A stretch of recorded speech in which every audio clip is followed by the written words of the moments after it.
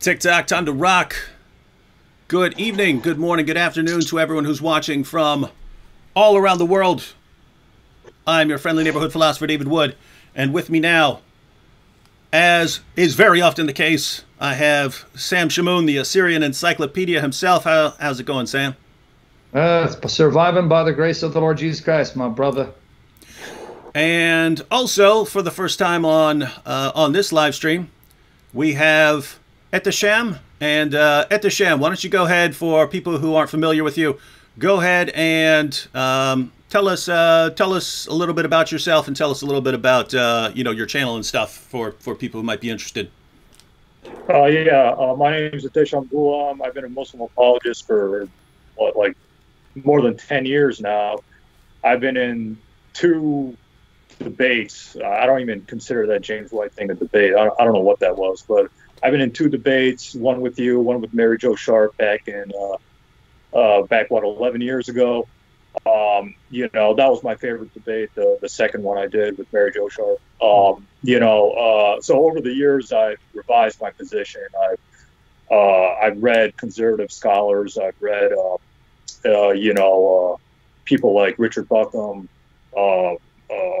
Raymond Brown, et cetera, et cetera. So I revised my position over the years. I'm still a Muslim, but I've left the Salafi movement. I used to be a Salafi, but I left because it was just too extreme. So I'm just, Sunni Orthodox Muslim at this point. I got my bachelor's. I got my bachelor's from Wayne State University. I work at a hospital. And as you can see, I'm a big comic book fan from my action figures and things like that. So that's pretty much my background. And my channel is Answering Christians 1. If you want to leave a link or something, I'm not in the live chat, but if you want to give a shout out to my channel, hey, one of the moderators, please look up Ehteshaam's channel, Answering Christians 1, and leave a link there for anyone who wants the link. All right, let me give you just give everyone a quick idea of the format. So this is Muhammad Week. We'll probably be having other weeks in the future where we invite people to join us live for discussions. Since this is Muhammad Week, we are inviting pretty much any Muslim who wants to come on here and have a discussion with us. The basic overall format would be, we would give you time at the beginning to make a case for Muhammad. And so different Muslims will have different reasons for believing in Muhammad, and we would be happy to give you an opportunity to share your specific reasons. And so the idea is, we will give a Muslim participant, or if 2 Muslims want to join at the same time, that's fine as well. But Muslims can come on, make their case for Muhammad, and then afterwards we'll have a friendly discussion about those. So this is not a formal debate with full rebuttals and things like that. More of a give one presentation and then a discussion about that presentation. So we're going to go back. We're going to go back and forth. Ehteshaam can clarify his points. Sam can address those. If I have questions, I'll ask questions. But I'm basically going to be, since there's 2 Christians and 1 Muslim here, I'll focus on more of being a moderator or something like that. But if I have a question, I'll jump in, and then Ehteshaam will be given time. But the idea is Ehteshaam will have plenty of time to talk about any points he wants to address. All right, everyone clear on all of that? If so, then Ehteshaam, if you have if you want to go through some of your reasons for believing in Muhammad, we're ready for that. All right. So, like I said, I've revised my position over the years. I used to cite liberals and atheists and things like that, and people would always point the finger, saying that, well, you're pointing the finger at Christianity. Well, 3 fingers are pointing back at you, because those arguments can be thrown back against Islam. So I've read conservative scholars. I've read evangelical scholars. I bought some evangelical books from, Dan Wallace, et cetera, et cetera. And I actually found out that there were serious issues with the Bible. And I'll get to how that connects to the prophethood of Muhammad in a second. So, another thing I forgot to mention is, at one point I was considering leaving Islam for Christianity. At one point, then I read the conservative literature, or the conservative authors and things like that. And even they admit that there were issues here. So if you guys want to clarify that up in the Q&A, you can do that. So how does this connect back to Muhammad? You're saying, what does this have to do with the Prophet Muhammad? Well, first of all, what is the need? Why was Muhammad sent to begin with? Why couldn't Revelation just end with Jesus, like Christians say? Well, there was a need. My view is that there was a need for a final prophet. If you read the Quran, chapter 5, verse 13 to 15, it says the Jews had a covenant, but they messed it up. The Christians had a covenant, but they forgot the good part of the message. Now has come a messenger revealing what used to hide in your scriptures and things like that. This is the Quran, chapter 5, verse 13 through 15. So if you read Tafsir Ibn Kathir is a important commentator on the Quran. He talks about how these verses are clearly, our Prophet Muhammad is saying that the Jews and Christians have corrupted their scriptures. So then we need to really validate, well, is that true or not, or is Muhammad just making this stuff up? So, you know, I read, well, let's go to the Old Testament, because the Quran has specific, the Quran says that the Bible, the Old Testament, is, or the scriptures of the Jews is corrupt. In the Quran, chapter 2, verse 75, Quran, chapter 2, verse 79, Quran, chapter 3, verse 78, Quran, chapter 3, verse 187, Quran, chapter 5, verse 13 to 14, as confirmed in Tafsir Ibn Kathir, Quran, chapter 6, verse 91, etc., etc. And the Prophet Muhammad said the Jews and Christians have corrupted their scriptures in Mujal al-Kabir, volume 8, page 31, Ahmad ibn Hanbal, volume 4, page 381. So is this valid? Is what Muhammad is saying correct, or is he just making stuff up just to validate his prophethood? And so I read, like I said, I read conservative scholars, I read Judeo-Christian scholars, while ignoring the atheists I used to cite. I used to cite Bart Ehrman, Richard Carrier, et cetera, these liberal atheist scholars. But I don't do that anymore in the name of try to be consistent or fair with the Christian scriptures. But anyways, if we read Jeremiah chapter 8, verse 8, in the Living English Bible, or in the Bible in Living English, page 9, it says Jeremiah chapter 8, verse 8 is speaking about the fact that the text of the Torah during Jeremiah's day was so corrupt that he can say that falsehood has been deliberately put into it. And it would be hard for us to prove that the text we have today is not the same one Jeremiah was written. And if we read Adam Clark's commentary on Jeremiah 8, Ehteshaam, did a fan or something just come on? Well, you can hear me because his voice is cutting off. Yeah. Yeah, you're. What is that? Yeah, what's worse is that his voice cut off. So you're saying something about Jeremiah. I couldn't hear you because something got really loud. Wait, now it went away.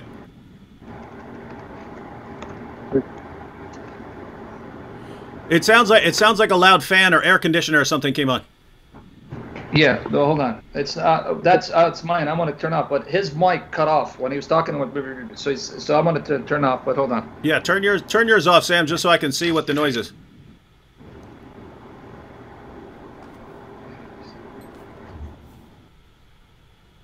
Okay, that might have been from Sam. Okay. Yeah, what's my thing? Yeah, but anyway, his sound went off. Yeah, hence me. Well, your sound is probably drowning it out because you guys are coming through the same mic. Hence me telling you over and over again, silence your mic. You didn't. Okay, now you're silenced. Now you're good. All right, go ahead. Continue, Ehteshaam. All right. You might want to back it up. It was only like 10 seconds or so after hearing the noise. So just back up a little bit. All right, so I'll just talk about Jeremiah 8:8, chapter 8, verse 8, real quick. So basically, the corruption of the Bible, proves the case for the Prophet Muhammad. In the Bible, the Living English, page 9, it says Jeremiah chapter 8, verse 8 is talking about the fact that the text of the Torah during the day of Jeremiah was so corrupt he can say falsehood has been deliberately put in it. And it would be hard for us to prove that the text we have today is the same one Jeremiah was condemning. So basically, Adam Clark's commentary also confirms this. Adam Clark was a Protestant scholar and things like that. So basically, Judeo-Christian scholars are saying that Jeremiah chapter 8, verse 8 is talking about the corruption of the Torah, corruption of previous books. So this validates Muhammad's claim that the Bible is corrupt and things like that. Now, in unknown authorship of the New Testament, we have, for example, Raymond Brown in his book Introduction to the New Testament talks about, how the Gospels were originally anonymous, and later on people put those names, Matthew, Mark, Luke, and John, in there. In page 158, 208 to 267. Again, Craig L. Blomberg says that the Gospels are anonymous and of unknown authorship. In Lee Strobel, The Case for Christ, page 23. The Oxford Annotated Bible, page 2113, the authorship of Hebrews is anonymous. 1 John is anonymously attributed on page 2137, et cetera, et cetera. And Bruce Metzger in his book, The New Testament, its corruption, its transmission, corruption, and restoration, says that, it talks about textual people adding things into the Bible, taking it out, like the whole Gospel of Mark, chapter 16, verse 9 through 20, and things like that. So people were adding things, taking things out of the Bible. So I think this validates Muhammad's claim that the Bible is corrupted, or at least edited, because as Judeo-Christian scholars themselves are admitting this. So, like, basically, this is one of the reasons I think Muhammad was sent, to tell people to go back to the teachings, the true teachings of the God of Abraham, without following these distorted books, as, the Judeo-Christian history and scholars have shown. So then the question really arises, well, what is the biblical criteria of a prophet? Because David Wood and Sam Shamoun are Christians, so they follow the Bible. I'm guessing they're Protestant Christians, so they follow, the 66 books of the Bible, et cetera, et cetera. So what is the criteria of a prophet? According to the Bible, according to the book of Deuteronomy, chapter 13, verse 18, he must command the people to worship the God they know. Did the Prophet Muhammad do that? Yes. He said, worship one God, the God of the Jews. And another criteria is give fruit of your event. Ehteshaam. Or miracle. Ehteshaam. Chapter 13. Ehteshaam, just one second. You're breaking up there for a second. So normally that's just a little.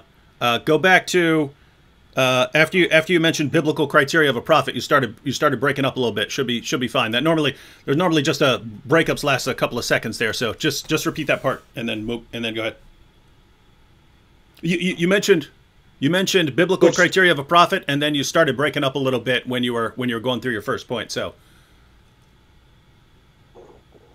Oh, okay. Yeah, so the biblical criteria for a prophet is he must command the people to worship the God they know. Deuteronomy chapter 13, verse 18. The Prophet Muhammad did that. Give a true prophecy of a future event or miracle. Deuteronomy chapter 13, verse 18.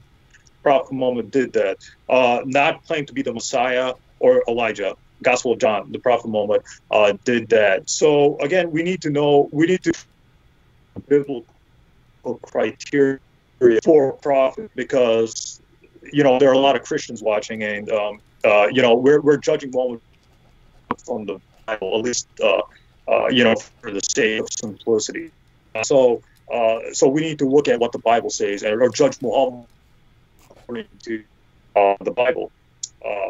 So then now some might say Yahweh is the name of God, and Allah is not the name of God. But the problem is that it's not in the New Testament. It's replaced with the Greek word kurios. Kurios means Lord. So not even the Greek manuscripts of the New Testament say Yahweh or the tetragrammatic ground. It's kurios. So if Christians want to say Muhammad's a false prophet because he didn't say Yahweh, well, the New Testament fails that very test. The New Testament does not say that word. It says simple as that. So some of the prophecies of Prophet Muhammad gave many prophecies. It's found in Sahih Bukhari, book 2, number 48, or Bukhari, book 50. I don't have time to go over them, but over all of them. But I'll give just 2 examples. The Prophet Muhammad said that before the end of the world, there'll be Arabs building tall buildings, and we see this happening today in Bahrain, Saudi Arabia, Dubai. Sahih Bukhari, volume 1, book 2, page 48, Bukhari, book number 50, fire in the land of Hijaz, the Prophet Muhammad said that a fire will take place, towards the end of time, and it'll go all the way to Basra, which is modern day Iraq. And this prophecy actually did come true. Sahih Bukhari, book 9, page 152, hadith 7118. And then the miracles of Muhammad. What miracle? Ibn Kathir's biography, Prophet Muhammad healed people. Somebody was blind. The Prophet Muhammad healed them. Prophet Muhammad split the moon in half. And Sahih Bukhari 3637, Sahih Muslim 2802, Germany 3289, etc., etc. So we see that Prophet Muhammad did prophecies, he did miracles, etc. So these are some of the proofs of the Prophet Muhammad, or how he fits into a criteria of being a prophet. We see prophecies being fulfilled, we see miracles, there are prophecies of the Quran, and there's scientific accuracy in the Quran. But just to save time, in the Q&A, if people want to hear that, I can do that. But just to save time, I'm going to try to skip over that. So then the question really arises: what about the moral issues, right? What did Muhammad do? Bad things? Did he do things that people would say, according to the biblical criteria? Did he do bad things that would invalidate him from being a prophet? As Christians will say, Muhammad was immoral because he did this, yada, yada, that. So my question is, what standards are you using against the Prophet Muhammad's morality? Because whatever Muhammad did, both the Old and New Testaments have the same morals, or they have worse morals than what the Prophet Muhammad did. So if you're saying Prophet Muhammad waged war, that invalidates him from being a prophet. Well, Moses fought wars too, so does that invalidate him from being a prophet? Keep in mind that we're judging Muhammad from the Bible. We're not judging him from atheist standards and things like that.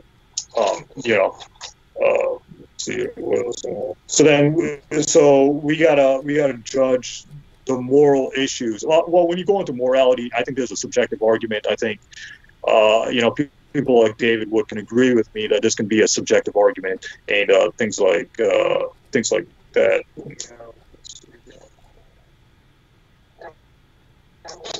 Then what about, was Muhammad sincere in what he was doing? And I think he was. The Prophet Muhammad, where he had to give all his money in charity, etc., etc. So the Prophet Muhammad had no reason to invent a religion like Islam. That's just my thoughts on this. Prophet Muhammad suffered and even faced death to spread Islam. A non-Muslim writer, Montgomery Watt and William Moyer, concluded that Prophet Muhammad was sincere. He wasn't lying to the people, saying, this book is coming to him from, the divine realm or from God and stuff like that. Also, the Quran corrects the Prophet Muhammad. So if the Muhammad was really making up the Quran, why would he author a book that criticizes himself? It doesn't make any sense. So did Prophet Muhammad plagiarize? Did Muhammad plagiarize off Jews and Christians? I don't think so, because like I said before, Prophet Muhammad believed that the Jews and Christians have corrupted their scriptures. So if he believed they corrupted their scriptures, why would he plagiarize off them? It doesn't make any sense. And when the Quran mentions stories that you can find in these Jewish or Christian apocryphal sources, that doesn't mean the Quran's copying. It just means that, they could come from the same source, or there could be some historical veracity towards them, and things like that. What about self-serving verses? Did Prophet Muhammad make up the Quran, to have some kind of self-serving motive and things like that? I think that's a fallacious argument. It's called the fallacy of circumstantial ad hominem. So it's a fallacious argument to say Prophet Muhammad made up the Quran and things like that. They'll argue, well, how come Prophet Muhammad had more than 4 wives? Or, they'll bring that up, saying, isn't that self-serving? Well, the issue is that the problem is that the polygamy was already established before Islam. So even though the Prophet had special privileges, he also had restrictions too. And the wives of the Prophet Muhammad are spiritual mothers in the Quran, chapter 33, verse 6, etc., etc. So was Muhammad demon possessed? People would say, well, maybe he was just demon possessed, or maybe Angel Gabriel became a demon or something like that. I don't think so. If you read the book of Daniel, chapter 8, verse 16, Angel Gabriel brings revelation. And he has a terrifying presence. Book of Daniel chapter 8 verse 17, Book of Luke chapter 1 verse 12, etc. So what the Prophet Muhammad saw matches what the Bible says about angels bringing revelation and things like that. But critics will say, well, Muhammad thought he saw a demon in the cave, and doesn't that mean that he was demon possessed or tricked by Satan and things like that? I don't think so. I think that was the real angel Gabriel that he saw. Let's see here. What else I wanted to say? Ehteshaam, it's been about 16 minutes, but we had a couple minutes of technical difficulties, but I think we're clearly over 10. So if you want to just give a kind of final statement right now on this, and then we'll jump into a discussion. All right. So the sources of the Prophet Muhammad. Let me just talk about that. A lot of critics will use Ibn Ishaq, al-Waqidi, Ibn Sa'd, al-Tabari. The problem is none of those sources are reliable. Ibn Ishaq is not reliable, as Ahmad ibn Hanbal and Imam Malik have said that Ibn Ishaq is careless in compiling his information.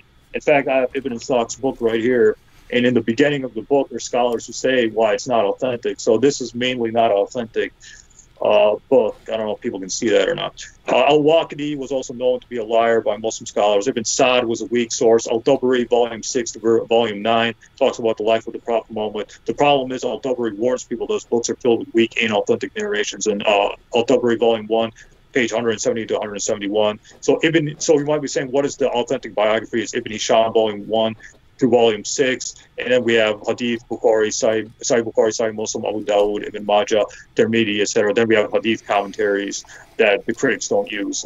So that's the sources of Islam and stuff like that. So that's my case for Muhammad. There was a lot of other things, but because of time, I can't get into it. All right, thank you, Ehteshaam. And Sam, if you want to unmute your mic. So looks like we have a couple, several things we could take a look at. Ehteshaam opened his case by pointing out that Muhammad affirms the corruption of the Jewish and Christian scriptures, and the evidence bears that out and shows that Muhammad was right. We have Muhammad fulfilling biblical criteria of a prophet, such as delivering fulfilled prophecies and performing miracles. We have the scientific accuracy of the Quran. Ehteshaam didn't go into detail, but he said he could if people want to in the chat. He said, as far as moral problems with Muhammad, then if we're judging Muhammad by the standards of the Bible, well, obviously prophets in the Bible did some bad things as well. He argued that Muhammad was sincere, that Muhammad didn't plagiarize, that and that a lot of criticisms against Muhammad are drawn from weak sources. So that is a lot to cover. Sam, should we start with the corruption of the Bible, or better, even before that? Ehteshaam's first point was that Muhammad affirmed the corruption of the Bible. Now, Ehteshaam, one quick question, because you did give a number of verses. I didn't write down the verses that you mentioned from the Quran, which say that the Bible has been corrupted. But I remember you referencing some verses. Could you kind of give us the ones you think are most clear, and then Sam can. The Quran chapter 2 verse 75, Quran chapter 2 verse 9, Quran chapter 3 verse 78, Quran chapter 3 verse 187, Quran chapter 5 verse 13 through 14 talks about the corruption of the scriptures of the Jews and Christians, as confirmed by Tafsir ibn Kathir. Quran chapter 6 verse 91. And if you want to know why what the Quran's talking about by the Torah and the Injil, I can get into that if you want. Okay, Sam, do you want to go through some of these, because sure. I know we have a slight mix-up of styles, because Sam likes to mainly ask questions, whereas Ehteshaam prefers each person has his time. What is that? What is that noise? That's not me. That's you. That's you, Sam. All right. So anyway, there's Sam. Sam normally prefers pressing questions, and Ehteshaam prefers kind of just going back and forth, making points. So Sam, yes, that was me. Sorry, that was me. That was my phone. Okay, that's fine. I don't. That's I can't recall many shows live streams I've done where there's not some sort of technical difficulties. But yeah, there's often beeping and buzzing and things like that from various devices. All right, Sam, on the issue of what the Quran says about the Bible, go ahead and share your thoughts. And if you want me to pull up any verses for you, I can. Other than that, I'll probably stay out of it. Yeah. Notice what he did here. He says that Muhammad confirms the corruption of Scripture, but then he appealed to the Bible to prove that Muhammad is a prophet. Classic case of circular reasoning. Did you guys hear what he said? Yeah, Muhammad confirmed that the Bible is corrupt, and he quoted certain evangelical scholars out of context. He quoted Craig Blomberg out of context, and I'm going to press him on that to quote Blomberg in context. So make sure you have his book ready with the page number so we can read in context what Blomberg actually said. But guys, hear it. This is the beauty of Islamic apologetics. Muhammad confirms the Bible is corrupt, and Muhammad is a prophet because he fulfills biblical criteria for prophethood. So a corrupt Bible confirms that Muhammad is a true prophet, who then confirms that the Bible is corrupt. Masterful. I mean, honestly, I think this was going to convince many people to take Shahada. But every passage that you quoted from the Quran was misquoted. None of those passages, and this is why I want to engage you, say that Muhammad taught the Bible's corrupt. Now, I'm going to just go to chapter 2 of the Quran, and I want you to write these down, Ehteshaam, because these are the verses from the same chapter, chapter 2, that you're going to have to address in context, because you misquoted 275. You took it out of context. Write down chapter 2, verses 40 to 44. So I'm going to repeat it again. Chapter 2, verses 40 to 44. Chapter 2, verse 89, 91. Chapter 2, verse 89, 91. Chapter 2, verse 97. Chapter 2, verse 101. Chapter 2, verse 113, chapter 2, verse 136, and that's just in chapter 2. Again, you misquoted chapter 3, verse 78 of the Quran. You wrenched it out of context, as well as chapter 3, verse 187. So here I'm going to ask you to write down chapter 3, verses 3 and 4. Write these down, because we're going to have to engage these texts. Your own Quran, which you quoted out of context to make it say something it didn't. Chapter 3 of the Quran, verses 3 to 4. Write that down. Chapter 3, verse 48. Chapter 3, verse 50. Chapter 3, verse 48. Chapter 3, verse 50. Write that down. Chapter 3, verse 113 to 114. Chapter 3, verses 113 to 114. Then you went to chapter 5 and misquoted chapter 5, verse 13 out of context to make it say something that the context says it cannot be saying unless you believe the Quran is full of contradictions. And it is, but for other reasons. So write down chapter 5 of the Quran, verses 43 to 48. Chapter 5, verses 43 to 48. So I'm repeating it twice. Chapter 5, verse 66, and chapter 5, verse 68. Write those passages down. And then again, you did it with chapter 6, verse 91. You again quoted it out of context. So again, I'm going to help you read your own Quran in context. Go to chapter 6 of the Quran, verses 114 and 115. 6, 114, and 115. And unlike you, I'd like to engage these texts and read them to see what they say. But for the sake of time, 6, verses 114 and 115. And then add these as brownie points. Chapter 10, verse 37 of the Quran. Chapter 10, verse 37 of the Quran. Chapter 10, verse 94 of the Quran.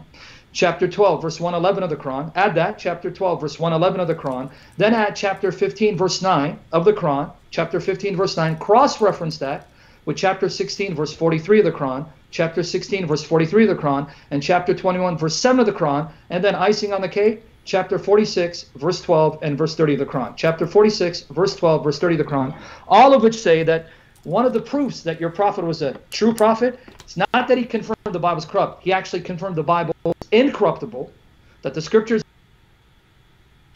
are preserved and authoritative and to be used to judge Muhammad and also to live according to their dictates. So you're wrong. Muhammad did not say the Bible is corrupt. That's your misreading of the Quran, which is why you had to run to Ibn Kathir.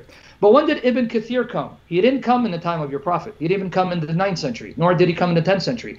Ibn Kathir is about 700 years removed from the time that your prophet died. So talk about being desperate. You have to go to someone who comes about 700 years later, who assumes that the Bible is corrupt, and then he misreads the passages like you do to prove biblical corruption.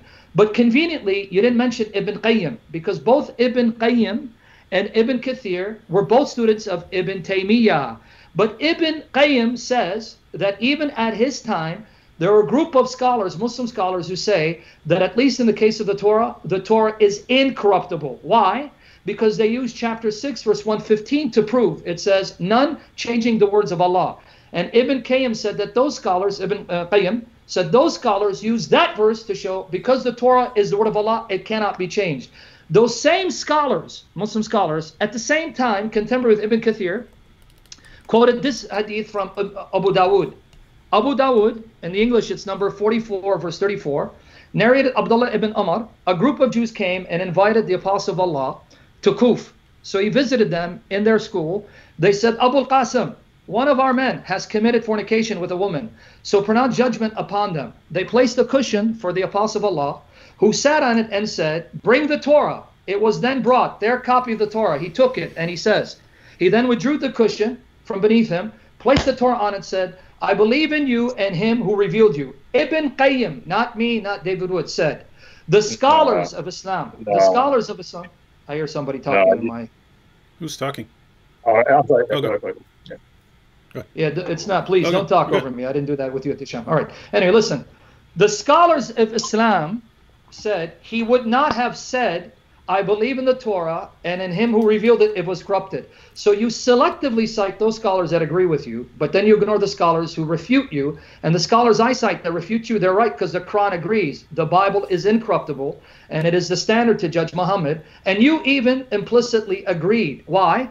Because you went to the biblical criteria to prove he's a prophet. Why would you, if you're not assuming that Muhammad has to live up to the criteria of the biblical revelation, but he fails miserably?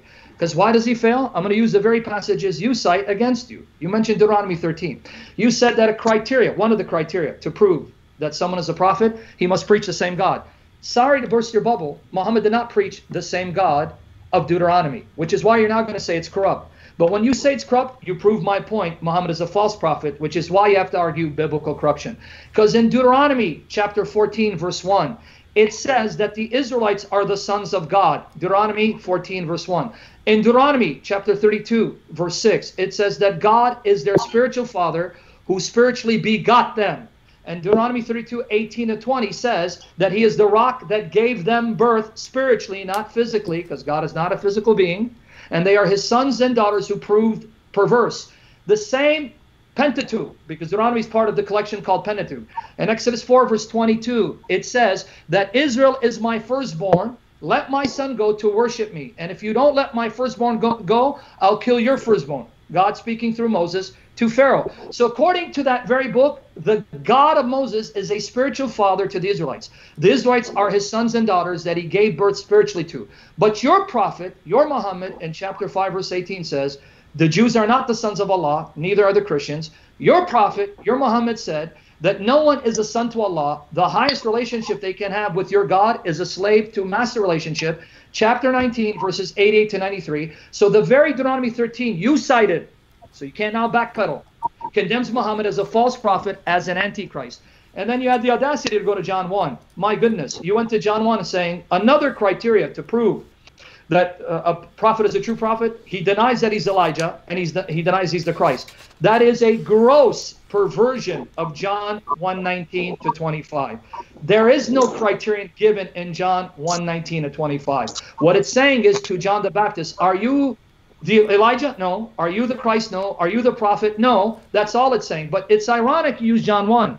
Now you're stuck with it, Ehteshaam. You better not backpedal and tell me it's corrupt. Because that's the same John where John the Baptist said that Jesus Christ is the Lamb of God who takes away the sin of the world, that Jesus Christ is the Son of God who's before me and greater than I, who baptizes with the Holy Spirit, and that Jesus Christ is the Jehovah of Isaiah chapter 40, verse 3, all of which you deny and the prophet denied. So according to John 1, Muhammad is a false prophet and antichrist, condemned to the pit of hell, according to John 1. You quoted it.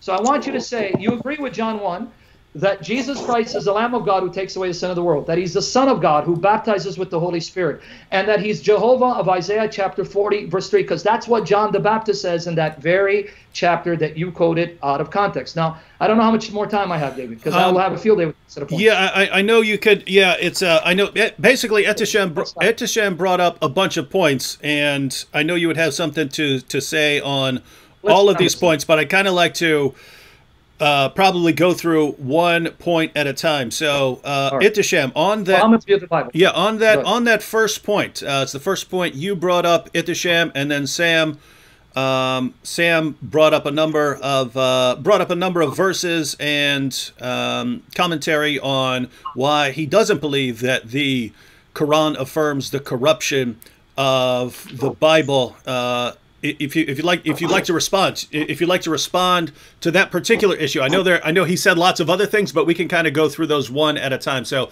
on this particular issue of what Muhammad thought about the Bible, what would your response to Sam be? Before you respond, Ehteshaam, hold on. There's some mic problem. There's some. I noticed it before we started, but it's only when he starts. It sounds like his phone adjusts, right? So it starts off loud and then it goes back. It goes. What was happening to me when I was speaking? I kept hearing about. I'm sorry. I don't know what the issue is. It's no problem. You're good now. You're good now. So basically, my question is, Sam, why do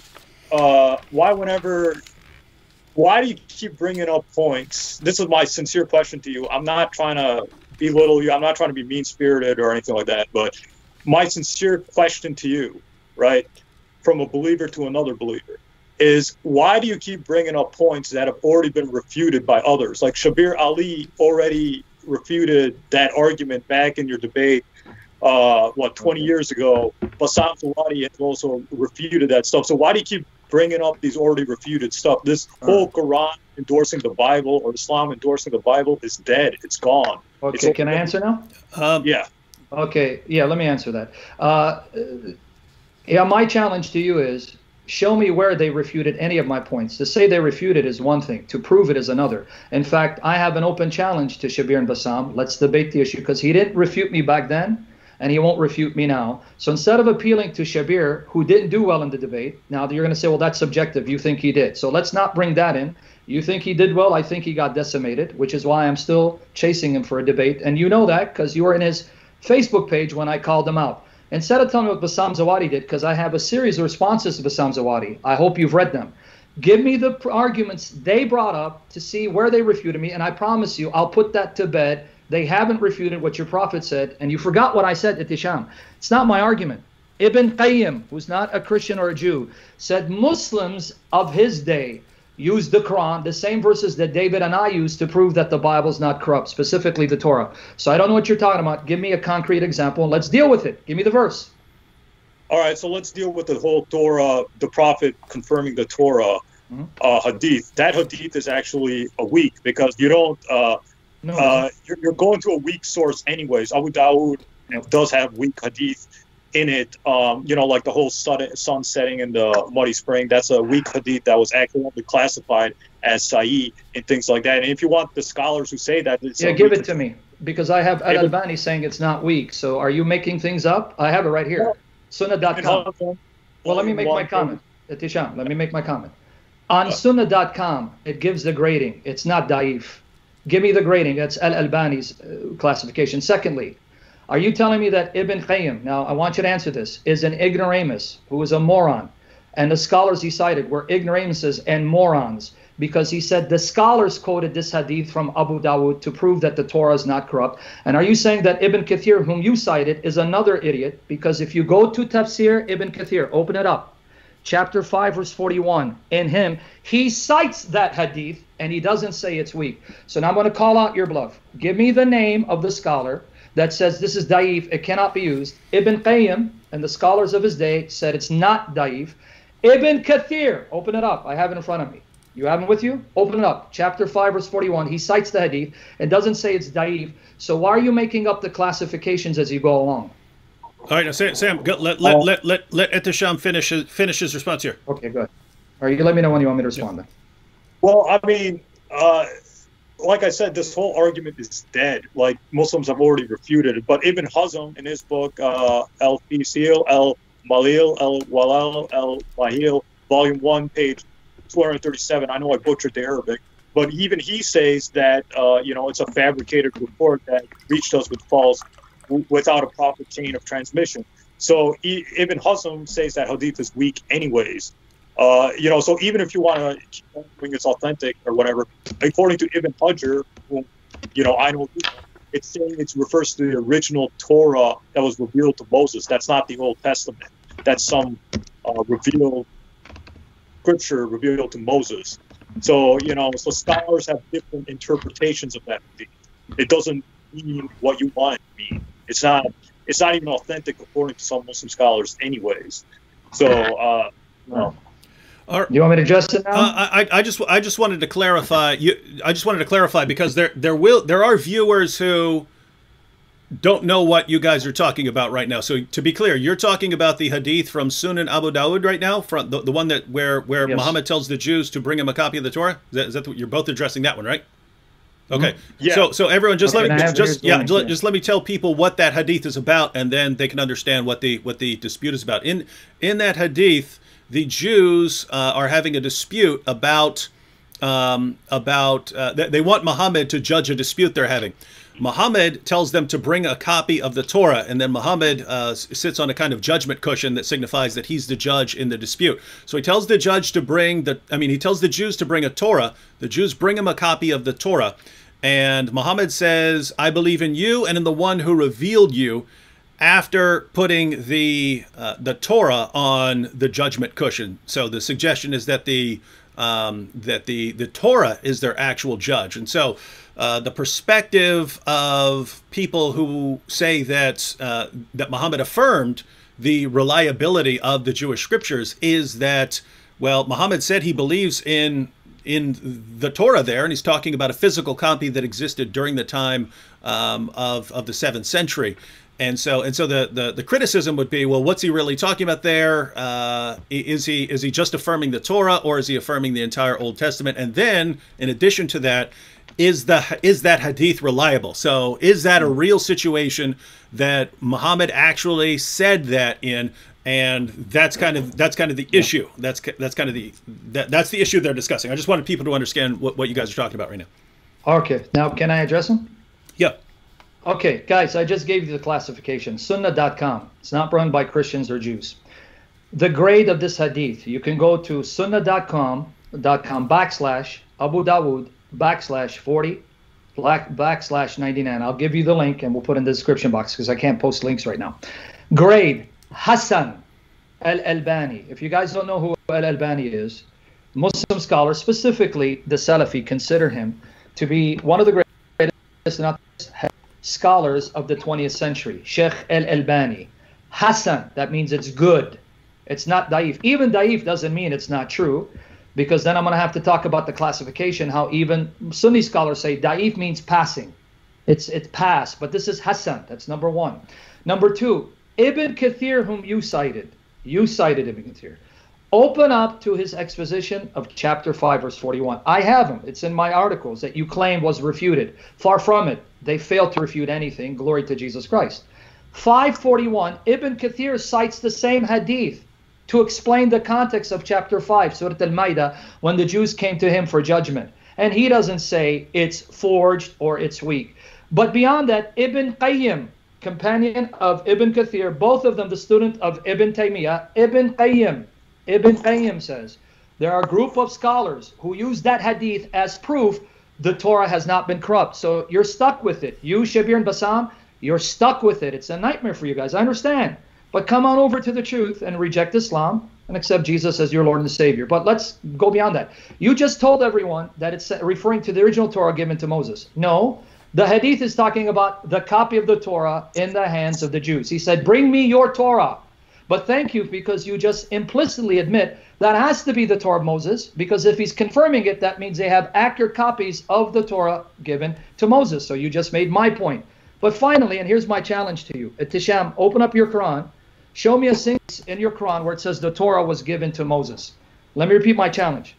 I'm not asking you to show me where the Quran says a book was given to Moses. Kitab. I know the Quran says a kitab was given to Moses. You said Torah was given to Moses. Quote the verse and show me the Arabic where it says, and the Torah we sent down to Moses. Show me that. And if you can't show me that, where did you get that information from? So that's my challenge. Please answer my question. You said where the repeat it. I'm sorry. Okay, I want you to quote, because I'm making my question precise so that we don't attack straw man and bring out red herrings. And I know you won't do that because you're a respectful chap. I want you to show me, because you said to everyone that it's affirming the original Torah given to Moses. Quote a verse in the Quran where it says the Torah was given to Moses. I'm not asking you to show me where it says a kitab, a book was given to Moses. I want the exact reference where it says, and the Torah we sent down to Moses, or we gave to Moses the Torah, like it says, and to Jesus we gave the gospel. In chapter 5, verse 46, it says, and to Jesus, son of Mary, we gave the gospel. Show me where it says, and we gave the Torah to Moses. Give me that, because that's what you claim. It confirms the original Torah given to Moses. Show it to me. Where'd you get that from? It's not in your Quran. So please give me the verse. I'll be waiting. Quran chapter 3, verse 3. Hang on, It doesn't say Torah given to Moses. I know the Arabic. It says it confirms the Torah and the gospel. So again, maybe I wasn't clear. I'm trying to help you avoid answering the question indirectly. Let me repeat it again. Chapter 3, verse 3 to 4 does not say the Torah is given to Moses. It says the Torah and the gospel were given as guidance and light to mankind. I'm going to repeat the question one more time.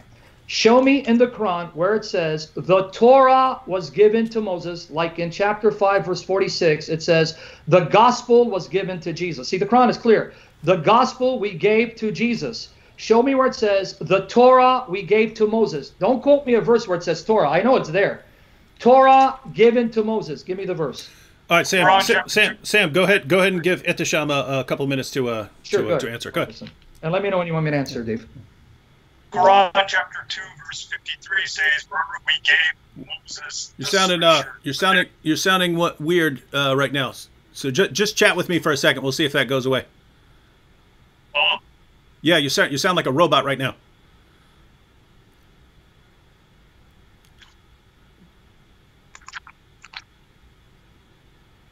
Right now?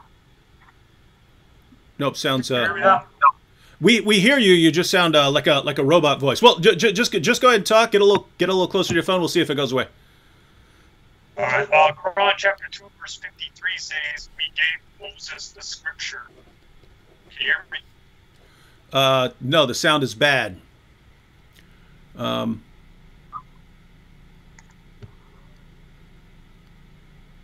you hear me now? You still sound like a robot. Trying to think if there's a way to fix that real quick. Maybe man, I don't want to completely hang up because I'm not great with Skype. Check. Go ahead and check. Okay. Yeah, you sound like you have a robot voice and it's quiet.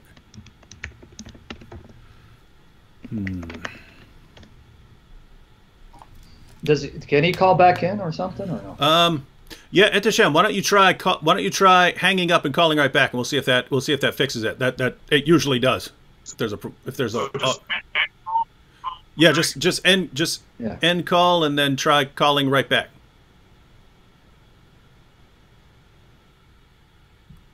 Okay. All right. Did he try? Is he trying that? Yeah. Yeah. Chapter 2, verse 53. Again, he's not. That says we gave the book to Moses, Kitab, and I said that. That says a book was given. One sec, Sam. What happened?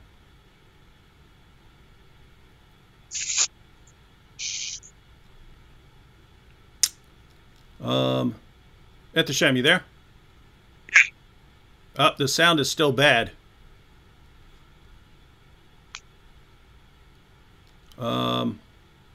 Here, let me hang up. I'm going to try calling both of you back at the same time, then we'll see what happens. All right.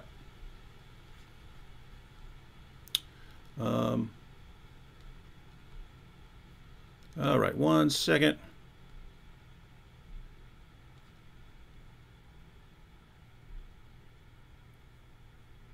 Can you hear me? I hear you. Yeah, you should see me now. Okay, I'm all right. So good. Yeah, we see you. I'm trying to get Ehteshaam in there. Yeah. Sorry, guys. Technical difficulties. Sorry about that.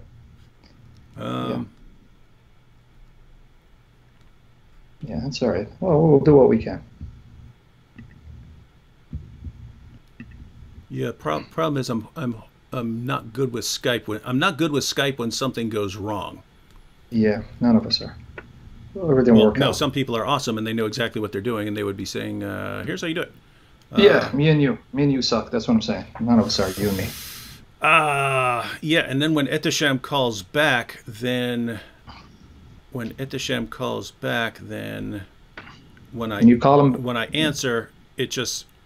Here he goes. I see him coming back on. Do you see him? Yeah. It says Ehteshaam. All right. Hey, Ehteshaam, you there? Yeah. Okay, now your sound is better. You sound better now. Oh, okay. Okay, go ahead. Yeah, go ahead and respond to Sam. Okay, yeah. So the Quran, the Quran chapter 2 verse 70, the Quran chapter 2 verse 53 says we gave Moses the scripture. So, you know, I mean, so what? Like, and then the Quran chapter 46 verse 12. Yeah. So you know. So, but regardless, you know, we Muslims don't believe that the Old Testament was revealed to Moses. You know, like the book of Isaiah, Jeremiah, Ezekiel. We don't believe that, anyways. So I don't know what your argument is. What's your argument? Okay, notice what you said right now. You just said we don't believe the Old Testament was given to Moses. You believe the Torah was given to Moses, and you just quoted 2 verses that says a book was given to Moses. How do you know that? Even though the book of Isaiah is attributed to Isaiah, for argument's sake, because remember what you said. I want you to hold you consistent. The Old Testament, New Testament, they're corrupt. So how do you know that the book of Isaiah wasn't falsely attributed to Isaiah, but it was actually written by Moses? Because the Quran doesn't tell you what was given to Moses. How do you know the Torah was given to Moses? Where'd you get that information? See, if you don't have an answer, I'll show you why I'm asking you the question. Because you said, I want everyone to hear it. We believe the original Torah given to Moses. No, you don't, because the Quran doesn't tell you any original Torah was given to Moses. How do you know it was given to Moses? How do you know what book was given to whom? The Torah doesn't. It's not told. You're not told the Torah was given to Moses. The only thing you're told in the Quran is that the gospel is given to Jesus and that David wrote Psalms. Let me give you the verses there. Chapter 4, verse 163 of the Quran, and chapter 17, verse 55 says that to David we gave the Psalms, and to Jesus we gave the gospel. So how do you know who the Torah was given to? It says a book was given to Moses. Well, what's that book? How do you know what book was given to Moses? So this is what I'm asking. Because when you answer, you're going to show that you're dependent on my Bible to fill out the gaps in your Quran, the very Bible that in one breath you want to use to prove Muhammad, but then condemn it because it exposes Muhammad. So how do you know what was given to Moses? How do I know what was given to Moses? Well, we got to do some reasoning here. We got to know what the Quran's talking about and things like that. So Allah is clearly saying he gave the Torah or the revelation to Moses, but that revelation is not the Old Testament. So you know, according to tafsirs, according to hadith and things like that, again, keep in mind that we have to keep everything in its proper context. We have to keep everything within its proper understanding, what the Muslim scholars have understood. And the Muslim scholars have always understood that the Jews and Christians have corrupted their scriptures. You know, so I mean, if you read Tafsir Ibn Kathir, you know, Ibn Abbas, all these, you know, early Muslim scholars don't agree with your view. So like, what's your argument here? Okay, like, let me respond. Hang on. Let me just make sure Ehteshaam was finished. Yeah, he said, "What's your?" Yeah, he's asking me to respond. That's yeah. Okay. Go ahead, Sam. Okay, Ehteshaam, this is now the third time I just said. Ibn Qayyim, who's a contemporary with Ibn Kathir, says there's a group of scholars that said the Torah is incorruptible. Why do you keep saying that this is the view of the Muslim scholars? The early Muslim scholars don't agree with me. They actually do agree with me. They disagree with you. Ibn Ishaq, that you tried to throw under the bus and went to Ibn Hisham, he believed the Bible is not corrupt. Tabari believed the Bible wasn't corrupt. Ibn Qayyim mentioned scholars that said that the Torah is incorruptible. I just mentioned them. And you keep telling me all the scholars are on your side. No, they're not. Even Bukhari said the Bible is not corrupt. And I have the citations in front of me. And you know who told me that Bukhari said that the scriptures are incorruptible? Ibn Qayyim. He quotes Bukhari. He even says Ar-Razi. Ar-Razi says that the Torah is incorruptible. So where are you getting that all the scholars, all the commentators agree with you? No, they don't. There were scholars that agreed the Bible is not corrupt, but then as they saw the problem, the Bible as it existed at that time exposes Muhammad as a fraud, then they had to then adopt the approach, well, that means the scriptures were corrupted. No, it means Muhammad is a fraud. Doesn't mean the scriptures are corrupted, especially when the Quran agrees that the scriptures are incorruptible, preserved, and the scriptures of the Jews and Christians were the pure words of God that Muhammad appealed to verify his claims. So stop saying that the commentators are on your side. They're not. In fact, here, I'm going to prove it to you. If you have Ibn Kathir, I want you to read for me what Ibn Kathir says about Jesus confirming the Torah between his hands. And here are the references. Please write these down. And if you have the English translation, you don't need to know the Arabic. In chapter 3, verse 50 of the Quran, 48 and 50, what does Ibn Kathir say about Jesus confirming the Torah. Chapter 3, verses 48 and 50. And then what does he say about Jesus confirming the Torah in chapter 5, verse 46? And then what does he say about Jesus confirming the Torah in chapter 61, verse 6? There, Ibn Kathir, in those three passages, actually there are four, but I count chapter 3, verse 48 and 50 as one. He says that Jesus confirmed, upheld, lived up to the Torah in his possession. Because in the Arabic, if you read it, it says Jesus confirmed the Torah between his hands. It's musaddiqan lima bayna yadayhi. Sadaqa, the verb to mean confirm and bear witness to the truth thereof.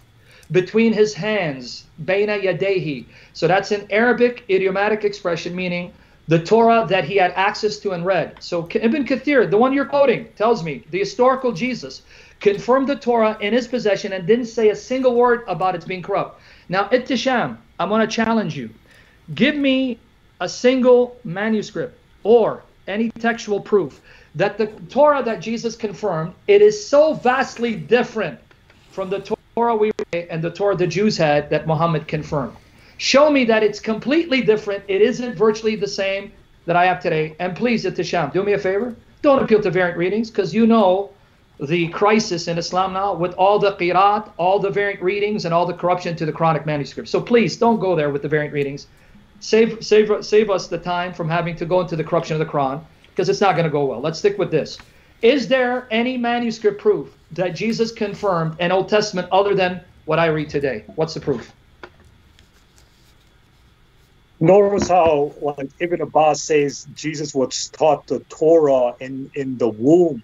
In his womb, he wasn't confirming a physical copy according to Ibn Abbas's view. So like regardless, we follow the Prophet Muhammad. I mean, we follow like what the Salaf, the first three generations say, and all of them agree with my view that the Torah and the Gospel is corrupt. So I mean, even the Prophet Muhammad himself. I just said that hadith that the Prophet Muhammad said that the Jews and Christians have corrupted the scriptures, and the Quran says follow the Prophet Muhammad.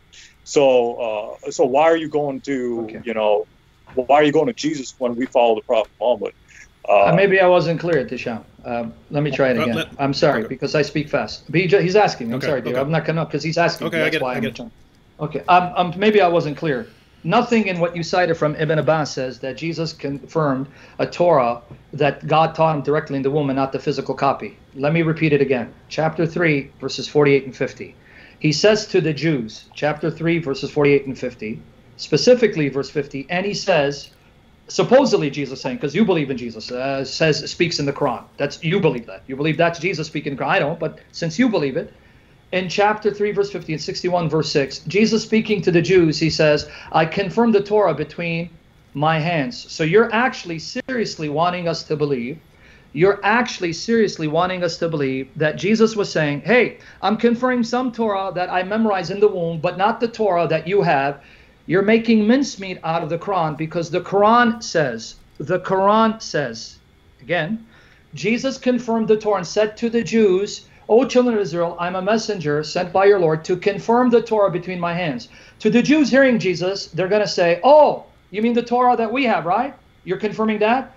Can you show me where in the Quran Jesus says, no. I'm not confirming your Torah. I'm confirming the one taught to me while I was in the womb, but not what you have. You're reading too much into Ibn Abbas, and you're reading out of the Quran what the Quran plainly teaches. He was confirming whatever Torah they had that the Jews were reading. And then moreover, nowhere did Muhammad say that the scriptures are corrupt. You still didn't give me a verse. You misinterpreted what Muhammad said. And then you said that the first three generations agreed with you. No, they didn't. Wahab bin Munabbih, he is a follower of the Sahaba. Wahab bin Munabbih, in the very verse you have referred to. Please prove me wrong. I've been challenging you. Open up Ibn Kathir. Go to chapter 3, verse 78. There, Ibn Kathir mentions Wahab bin Munabbih, and he says the Torah and the Gospel remain the same because Allah's books are incorruptible. Why would you dare say in front of everyone that the first three generations agreed with you? Wahab bin Munabbih is a tabi. He's a follower of the Sahaba, the follower of Muhammad's companions. And he says, Ehteshaam, either you're lying or you don't know what you're talking about. benefit of doubt, you don't know what you're talking about. He says Torah and the gospel remain as they are because Allah's books are incorruptible. They misinterpret them. So now I'm still waiting to prove. Show me where Muhammad said, you Jews and Christians, your scriptures, the texts have been corrupted. Not that you've corrupted them with your tongue, because that's what 378 says. I'm still waiting for the proof. Give me your proof. The reason why the Quran talks about the Torah and the Gospel is because there are prophecies of Prophet Muhammad in the Torah and the Gospel. It doesn't mean the whole Torah and the Gospel is preserved or whatever. They're talking about prophecies of Prophet Muhammad. So the real argument the Quran is saying is follow the Prophet Muhammad because according to Islam, the Torah and the Injil prophesies Prophet Muhammad. The Quran's not confirming all of the Torah and the Gospel. It's saying the prophecies found in the Torah and the Gospel and the original Injil and the Torah talk about the coming of Muhammad. So Jews and Christians have to follow Prophet Muhammad according to Quran chapter 5 verse 48 and things like that. But again, like what's your argument? You would have to prove that the Bible's reliable, other than just pointing the finger at our scripture saying, yeah, the Quran confirms the Bible. You have to prove the Bible is correct and authoritative and true to begin with. So if you're just saying the Quran confirms the Bible, you need to prove that the Bible is, the word of God to begin with. So what's your argument? I don't get your argument. Well, I don't get this argument. One second, just to clarify, because there are, for Sam to defend Christianity, it seems like he would have to show that the Bible is reliable. But I was assuming that you guys were talking about your argument, and your argument was that the Muhammad said that the Bible's been corrupted, and now we know that the Bible's been corrupted, and so it's something Muhammad said that was true, and then it turned into a discussion of whether the Quran actually says that the Bible has been corrupted, or if it affirms its reliability. And yeah, it looks like, yes, if the Quran were saying that the Bible has been corrupted, then in order to refute that claim, it seems like you would have to show that the Bible hasn't been corrupted. But if the Quran actually doesn't say that, and the Quran actually says that the Bible is the inspired, preserved, authoritative word of God, then it doesn't matter whether the Bible is corrupt or not. If the Bible's reliable, then Islam's got a problem because the Bible says things that go against Islam. And if the Bible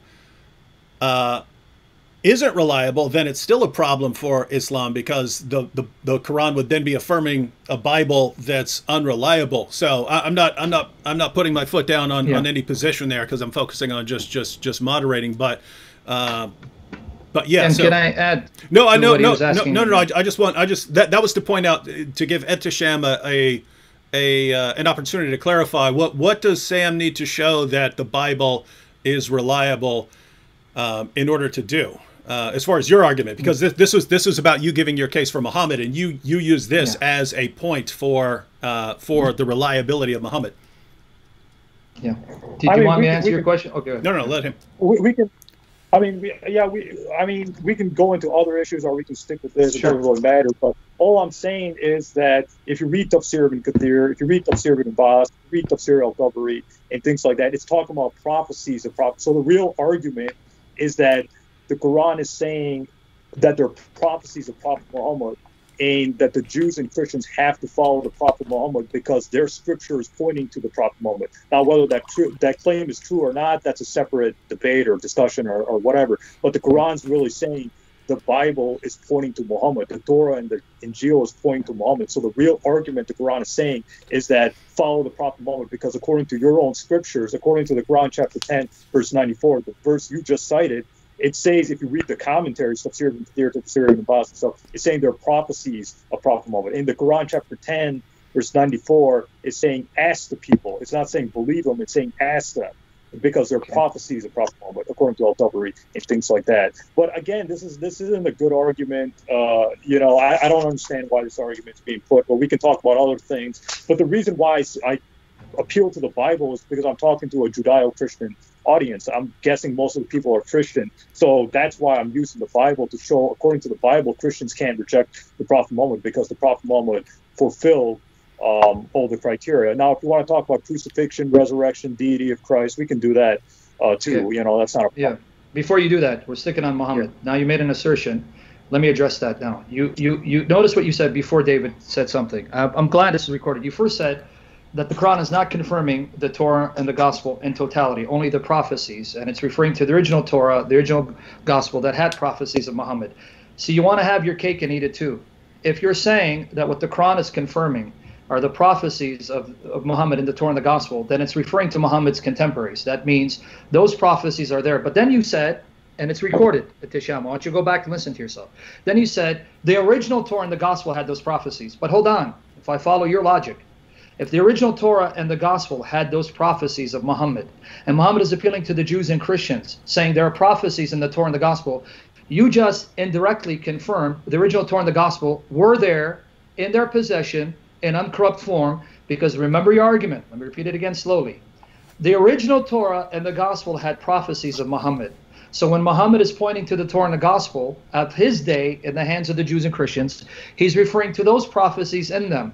How could those prophecies be in them if the original Torah and the Gospel were not still extant, preserved in their possession? So you actually ended up making my point. But the second point I'm going to say, nowhere does the Quran say that Muhammad only confirms parts of the Torah and the Gospel. You went to chapter 10, verse 94. I didn't just go to chapter 10, verse 94. I went to chapter 2, verses 40 to 44, and so on and so forth. And the argument that Muhammad is repeatedly making is, you know I'm a prophet because the book I'm sent with confirm what you have. What you have is the very revelation of God. I agree it's the word of God. My book, my theology, me, we all agree with it except me. And so then the Jews are saying, but hold on. You're saying God is not our Father spiritually. You're saying we're not the children of God. You're also ordering things that contradict the Torah. So if you are right that our scriptures are the very pure, uncorrupt words of God, and you confirm them, but then you contradict them, that means all the more proof you don't know what you're talking about. You're a false prophet. So that's not Muhammad's argument. That's your argument. You're reading into Muhammad what Muhammad did not say. But then thirdly, you just said you're appealing to a Judeo-Christian audience, which is why you're going to the Bible. That's exactly why I'm appealing to the Quran, because you're a Muslim. You're bound to the Quran. You're shackled to the Quran. So that means whatever the Quran says about the Bible, you have to accept, because if you reject it, then you're going to be the Islamic version of Bart Ehrman. Bart Ehrman argued himself out of the Christian faith because of the variant readings of the New Testament. So now you become the Islamic Bart Ehrman. You know what? The Quran is full of variant readings. It's corrupt. It's not perfectly preserved. And it confirms the Bible and yet contradicts the Bible. I'm done with Muhammad. Then I won't appeal to the Quran anymore. Then I will treat you like a secular agnostic or atheist and use the very criteria that a secular agnostic or atheist would use to determine whether something is historically true and verifiable. But you're not. You're a Muslim, so you're stuck with Muhammad's testimony. And you kept saying Ibn Kathir. Let me make this the final point, and we can talk about the other claims that you brought up. Muhammad's prophecies as proof of his prophethood. Anything but. Here's what Ibn Kathir says. This is his commentary, his exposition of chapter 3, verse 78. His commentary, his exposition of chapter 3, verse 78, which you referred to. Remember in your opening statement? Chapter 3, verse 78 with chapter 3, verse 187 confirmed the Bible's corrupt. Let me read what he says. Okay. Mujahid. And by the way, for the record, I'm not denying. Just I don't want people to misrepresent me. I am not denying that Ibn Kathir claims the Bible's corrupt. But he comes 700 years later. When he's narrating the views of the Salaf, the companions of Muhammad and their followers, they have something different to say. Here it is. Ibn Kathir writes, Mujahid, Al-Shabi, Al-Hasan, Qatada or Qatada, and Rabbi bin Anas said that, who distort the book with their tongues, they don't corrupt the text, means they alter Allah's words. Al-Bukhari reported, Al-Bukhari, who's long before Ibn Kathir, over 200 years after the death of your prophet, reported that Ibn Abbas said that the ayah means they alter and add, although none, pay attention to this, Ehteshaam, none among Allah's creation can remove the words of Allah from his books, not just the Quran, books. They alter and distort their apparent meanings. And then notice who he cites, Wahab bin Munabbih. Wahab bin Munabbih, who was a tabi, a follower of the Sahaba. He said, the Torah and Injil remain as Allah revealed them, and no letter in them was removed. However, the people misguide others by addition and false interpretation, relying on books that they wrote themselves, meaning like the Talmud. Then they said, this is from Allah, but it's not from Allah. As for Allah's books, they are still preserved and cannot be changed. So again, drop this nonsense that Shabir refuted me, Sawadi refuted me. None of you refuted me because the facts are on my side. You're just disagreeing with Muhammad. You're refuting Muhammad. And drop this argument that the first 3 generations thought the Bible was corrupt. No, they're on my side against you. So now let's put the icing on the cake. The proof you gave that Muhammad is a prophet backfires against you, because the Bible is not corrupt according to Muhammad, but you're saying Muhammad said it is corrupt. So if it is corrupt, but Muhammad said it's not corrupt, that first criterion you gave fails.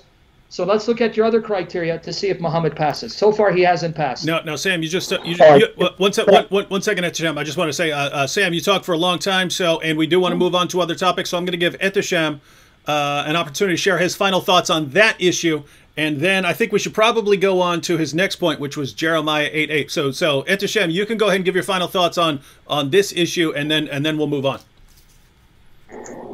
All right. I don't like. You're making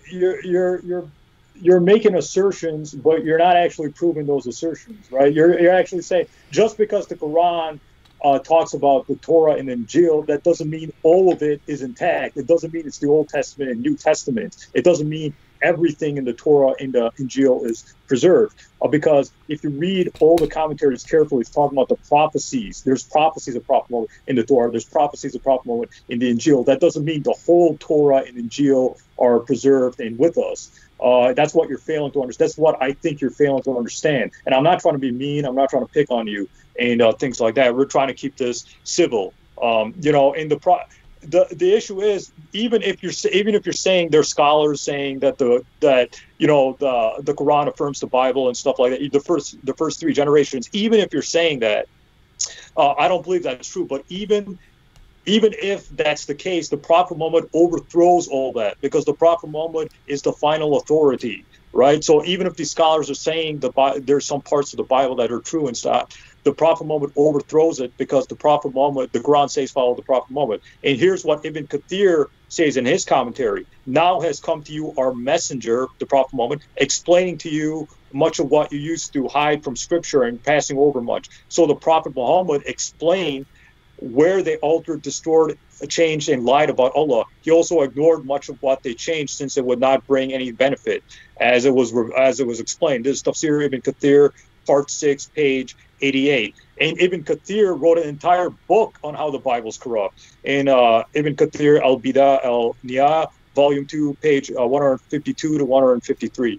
And the reason why the Quran talks about the Torah and Injil is because they're prophecies of the Prophet. That's why you're not. I don't think you're understanding that. There are certain prophecies, and those parts are true. Now, whether the Islamic claim is true or not, that's a separate topic. But the icing on the cake is Tafsir Ibn Kathir, Volume 1, page 178 to 179, where a Jewish boy admits that the Prophet Muhammad is found in their scriptures.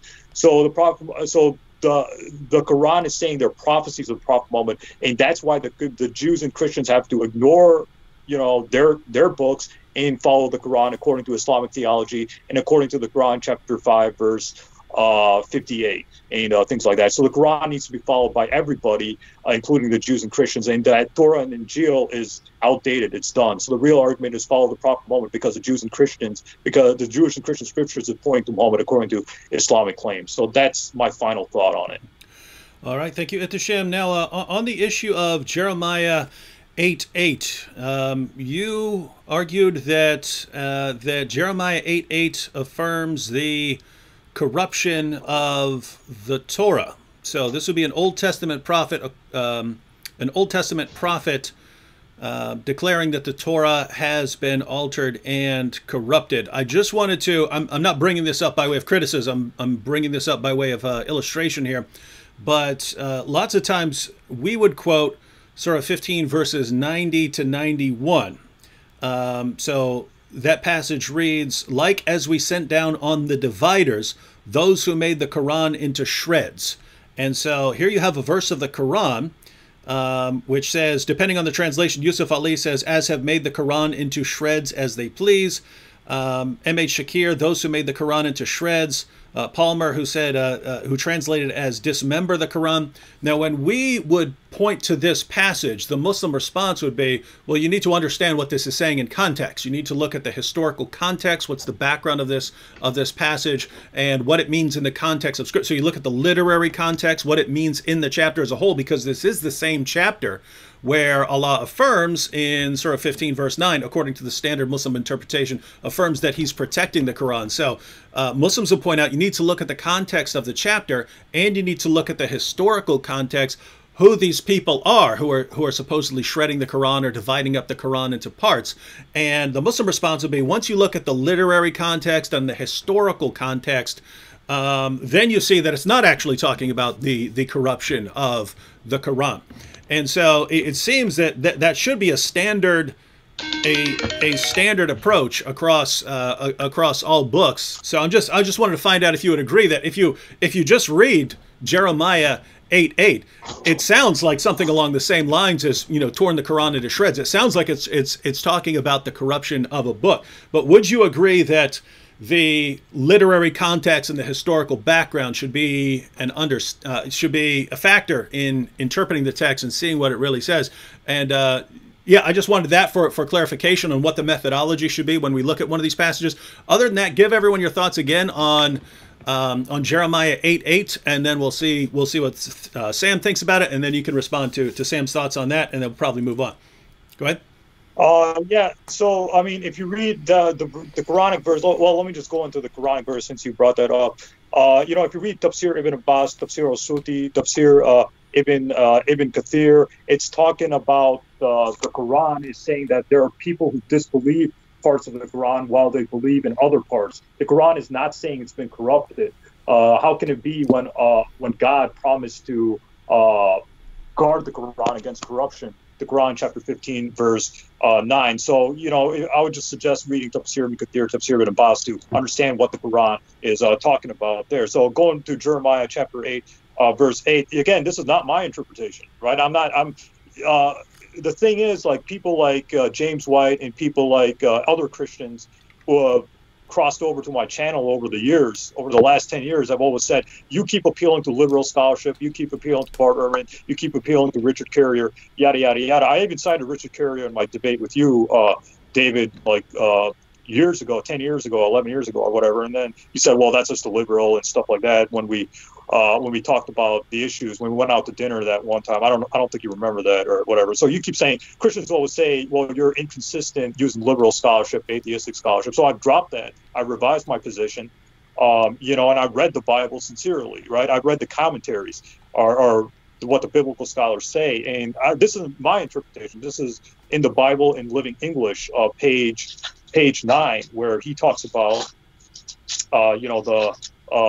Jeremiah chapter 8, verse 8 was so corrupt and incorrect during Jeremiah's time. So what do you have to say about the Judeo-Christian? My question to you two is, what do you have to say about the Judeo-Christian scholars who are saying these things? Yeah. Oh, here again, I keep forgetting that there may be viewers who don't even know what we're talking about with Jeremiah 8:8, and they may have come in late and don't even know what the discussion is. So I just want to read the verse so people understand why you would bring this up. So this is from the book of Jeremiah, chapter 8, verse 8, ladies and gentlemen. How can you say, we are wise, and the law of the Lord is with us, but behold, the lying pen of the scribes has made it into a lie. So the people are saying the law of the Lord is with us, and it says, but behold, the lying pen of the scribes has made it into a lie. So go ahead and give us your understanding of that, and then we'll let Sam respond. My understanding is that the Bible or the Torah was so corrupt during Jeremiah's time that they just weren't getting it right. Mm-hmm. They were corrupting. They were adding falsities into it and things like that. So even Judeo-Christian commentators agree with this. So I mean, I read the Bible, right? I mean, I'm willing to leave Islam and become a Christian if someone can prove that the Bible is historically accurate. There's no falsities in there. There's no corruption in there. Jesus was was resurrected. I'm willing to leave Islam and say Prophet Muhammad is a false prophet if any Christian can prove that the Bible is authoritative, Jesus was resurrected, but that hasn't happened, right? I've been challenging Christians for years, and no one's come up with some. So, but these aren't my interpretations. These are Judeo-Christian scholars saying these things. So I'm not. This isn't my subjective reasoning. This is their reasoning too. So that's just my 2 cents on there. And Adam Clark too, who's a Protestant commentator on the Quran and things like that. So these are their thoughts, which All right. So Sam, do you Yes. agree? Do you agree that Jeremiah 8:8 is referring to the textual corruption of the Torah? And if so, how does that affect our confidence that we might have in the Torah? Okay. Now, he said Adam Clark. Again, I will challenge him. Don't quote Adam Clark out of context. He's expositing Jeremiah 8:8. And yes, he's going to tell you that there were a specific group of people that tampered with the Torah. But that's the same Adam Clark that gave a commentary on the entire Bible. And he was a devout Christian who believed in inspiration, preservation of the Bible, and he knows what others after Jeremiah said about the Torah. So please, again, out of respect, don't selectively cite scholars and take snippets out of their commentaries, ignore the context, and then come to conclusions other than the conclusions they made. How do I know that Jeremiah 8:8 doesn't teach that the Torah was corrupted beyond repair, or corrupted to the extent that the original Torah no longer existed? Jeremiah tells me that's not what he meant. Daniel, his contemporary, tells me that's not what he meant. Ezra, who came after Jeremiah and Daniel, tells me that's not what Jeremiah 8:8 means. Jesus tells me that's not what Jeremiah 8:8 means. And your own prophet, whom you believe, says that can't be the meaning, because if that's the meaning, you again prove that Muhammad was a false prophet. So let me take it step by step. Now, if you have done your homework and you're really honestly seeking to understand my scriptures, as I've tried to do with your Quran, then you know that Daniel was a contemporary of Jeremiah. Jeremiah was prophesying in Jerusalem, and Daniel was in Iraq, in Babylon, in the court's palace, prophesying roughly the same time. Daniel, you knew Jeremiah. Do you think that Jeremiah was saying the Torah was corrupted, so we don't have it anymore? What do you say, Daniel? Here, Daniel chapter 9, verses 1 to 3. For the sake of time, I'll just read the two verses. Daniel 9, verses 1 to 3, but verses 1 and 2. In the first year of Darius, son of Xerxes, a Mede by descent, who was made ruler over the Babylonian kingdom, in the first year of his reign, I, Daniel, understood from the scriptures, according to the word of the Lord given to Jeremiah the prophet. So Ehteshaam, pay attention. Daniel is reading the scroll of Jeremiah, because this is long after Jeremiah. He's probably dead by now. This is when Babylon is destroyed and the Persians have come to power. And he's got a copy of Jeremiah's prophecy that was sent to him in Babylon. And he goes, I understood from the scripture that Jeremiah wrote, according to the word of the Lord given to him, that the captivity of the Jews would last 70 years. So now, remember, he has Jeremiah. That means he's reading Jeremiah 8:8. Now, let's see if Daniel concludes the way you do. We don't have the law of Moses. Daniel 9:11. All Israel has transgressed your law. This is Daniel now praying to God, asking, okay, God, 70 years is about over. What's next for us? All Israel has transgressed your law and turned away, refusing to obey you. Therefore, the curses and sworn judgments written in the law of Moses. Daniel, how do you know what's written in the law of Moses? According to my friend Ehteshaam and this liberal scholar that he cites, claiming to be a conservative, and I'm not talking about Adam Clark, the Torah was destroyed beyond repair. It was gone, Daniel. How do you know what's written in the law of Moses? And how do you have a copy of the law of Moses? So you see it, Ehteshaam?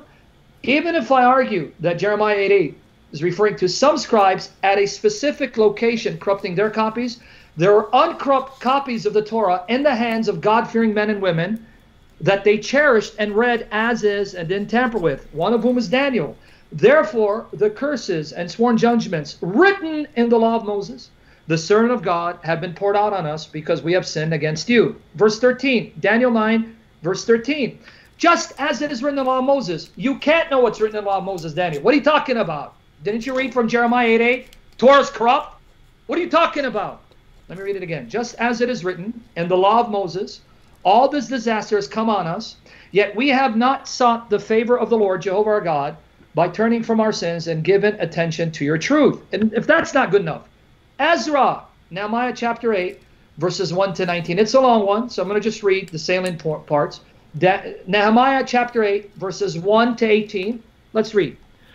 All the people came together as one in the square before the water gate. They told Ezra, the teacher of law, to bring out the book of the law of Moses. Oh, David, you know what? We need to go back in time, David, because we need to remind Ezra, Ezra, you don't have the book of the law of Moses. What are you talking about? Jeremiah 8:8, before you said it's corrupted.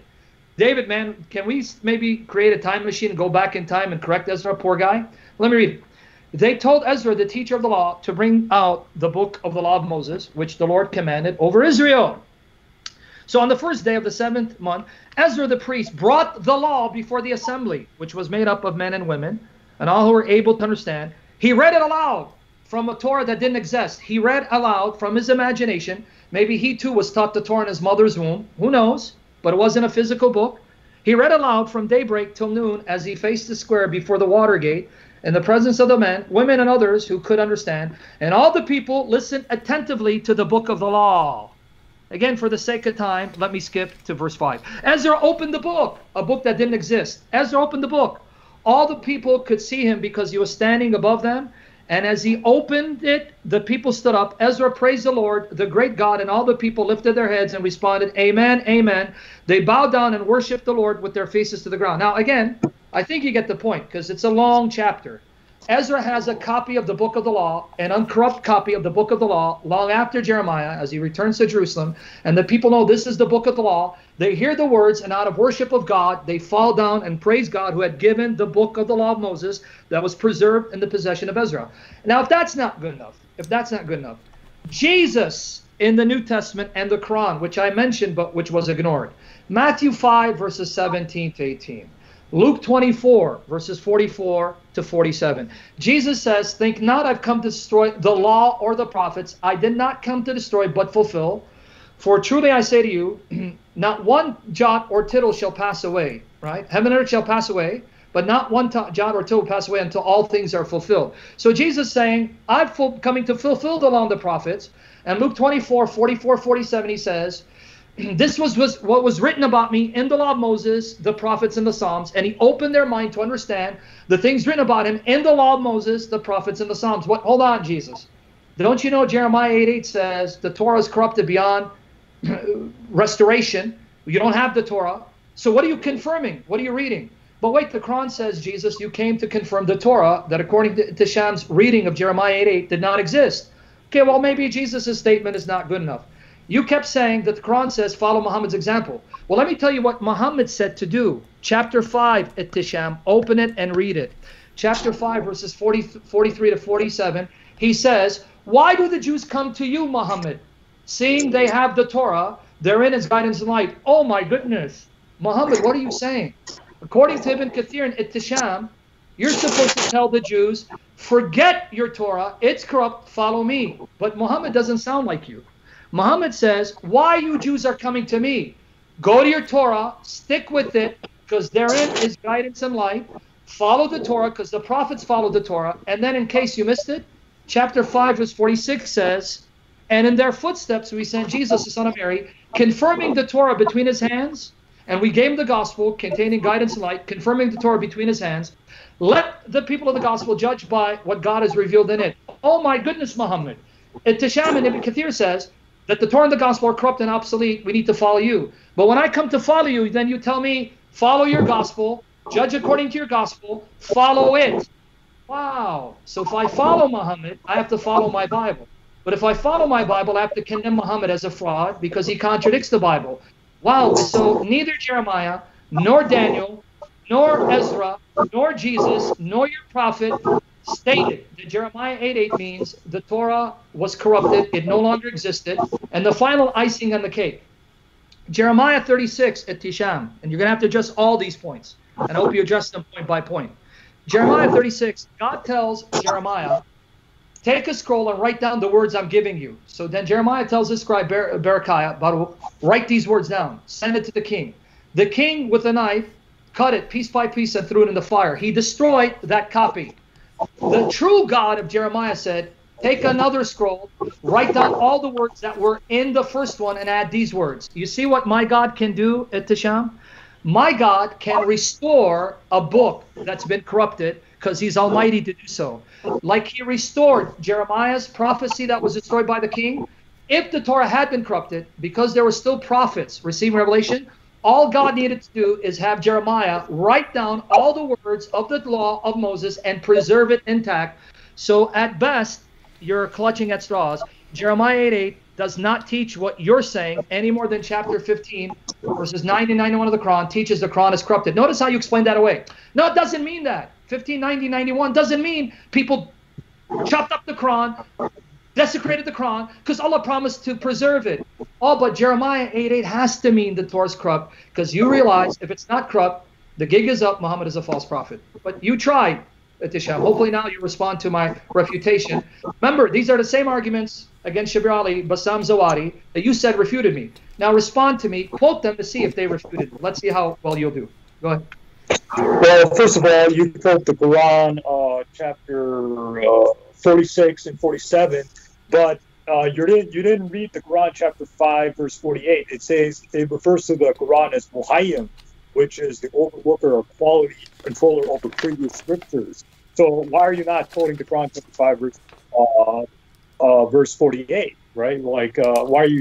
and the Quran says it's revealed, the gospel was revealed to Jesus, that the Torah was revealed to Moses. That doesn't necessarily mean that it was written down about Moses. It was written down about Jesus, you see? So that's what you're failing to understand. As for, Jesus confirming the Torah and the other prophets confirming the Torah in the Old Testament and New Testament, well, you would have to prove that Jesus actually said that, because there's unknown authorship in the New Testament, according to your conservative scholars. You would have to prove Jesus actually said that, and you would have to prove that the Old Testament is accurate when it's talking about those things. How do you know that? Because we have unknown authorship in the New Testament, we have unknown authorship in the Old Testament, and things like that. So you would have to prove that the Bible is actually true when it talks about those things. So just appealing to the Bible isn't going to work. You got to prove the Bible's reliable before you point the finger back at us. Again, you didn't read the Quran, chapter 5, verse 48, that says the Quran overthrows the Torah. It overthrows the Injil, and the Quran has to be followed by everybody. Again, the Quran, chapter 5, verse 48. So that's the correct Islamic interpretation. You're just taking things out of context. I mean, I'm being sincere here. I don't mean to be cruel or mean or whatever. My theory is that you're just taking things and you're making the Quran say what you want it to say. No, that's not how it works. The Quran explains itself. So you have to read the Quran in its proper context, like the Quran chapter 5, verse 48, which says the Quran overthrows the Torah and Injil, and the Quran has to be followed by all of mankind. Do you want me to answer that? Yeah. Yeah. Or do you want me to? Because he's asking me about 548. So you want me to answer that or no? Yeah, I think we should. Ehteshaam, if you had anything else on Jeremiah 8:8, if you wanted to address that, because 548 is going to push us kind of into a like that's kind of its own mini topic in itself. So did you have any we'll other, get to that, yeah. Did you have any other thoughts on? Well, let me ask you. Let me ask you this way, because I'm just going to ask it, because you're clearly reading that book different from the way that I read it. Every time I've read the book of Jeremiah, here's the impression I get. There's Jeremiah and there's a bunch of false prophets. And Jeremiah is preaching that the Babylonians are coming. The Babylonians are gonna come as instruments of God's judgment on the city for their rebellion against God. And the showdown you keep seeing is Jeremiah versus these false prophets. Well, Jeremiah walks around and he's got a scribe who writes down what he says. But the false prophets also have scribes and they're writing down what they say. And so when I get to Jeremiah chapter 8, verse 8, and it says, he refers to the law and how the lying pens of the scribes have made it a lie. Well, he says the same thing about the false prophets. He keeps saying, God told you that if you rebel against him, he's going to judge you. And the false prophets are telling you that, no, God's always going to protect you. And that's what he's revealed. So Jeremiah says, no, in his word, in his book, in the Torah, God says, if you rebel, I'm going to treat you like the nations that were before you. I'm going to cast you off the land. And the false prophets are saying, no, God promised that no matter what happens and no matter what you do, he's always going to protect you from being kicked off the land. And so Jeremiah says these false prophets are telling you that the book of God is a lie. They're telling you the book of God is a lie, that God's a liar, because he said he's going to push you off the land. They're saying no. And then when he talks about their scribes, he says the lying pens of the scribe have made the law a lie. The law says God's going to judge you and kick you off the land. The false prophets and their false scribes say, no, no, no, that's not going to happen. It'll never happen. And so Jeremiah is rebuking these false prophets and false scribes. So the way I interpret Jeremiah there is Jeremiah saying that when you guys write your prophecies saying that God's never going to punish you, you're making his law into a lie. You're interpreting it as, no, the law itself has been corrupted. But here again, when we look at the law, when we look at the Torah, it does contain what Jeremiah says, not what the false prophets say. It doesn't. The law doesn't say no matter what happens, God's just going to protect you no matter what. You're going to be safe, and the Babylonians are never going to come. The law we have says what God would do, and then that's exactly what happened, and it's an exact fulfillment of what Jeremiah said. So when I read Jeremiah 8:8, I read Jeremiah 8:8 as their false prophets and their false scribes are making the law of God into a lie by what they're saying. What they're saying is that God's not going to judge the city. But Jeremiah is saying God is going to judge the city. So that's how I'm reading the entire book in context. And I'm only bringing this up because, as you pointed out, yes, if you were just to read Surah 15, verses 90 to 91, you just read that, and that's the only thing you read, you might say, wow, the Quran's been shredded. Oh, my goodness.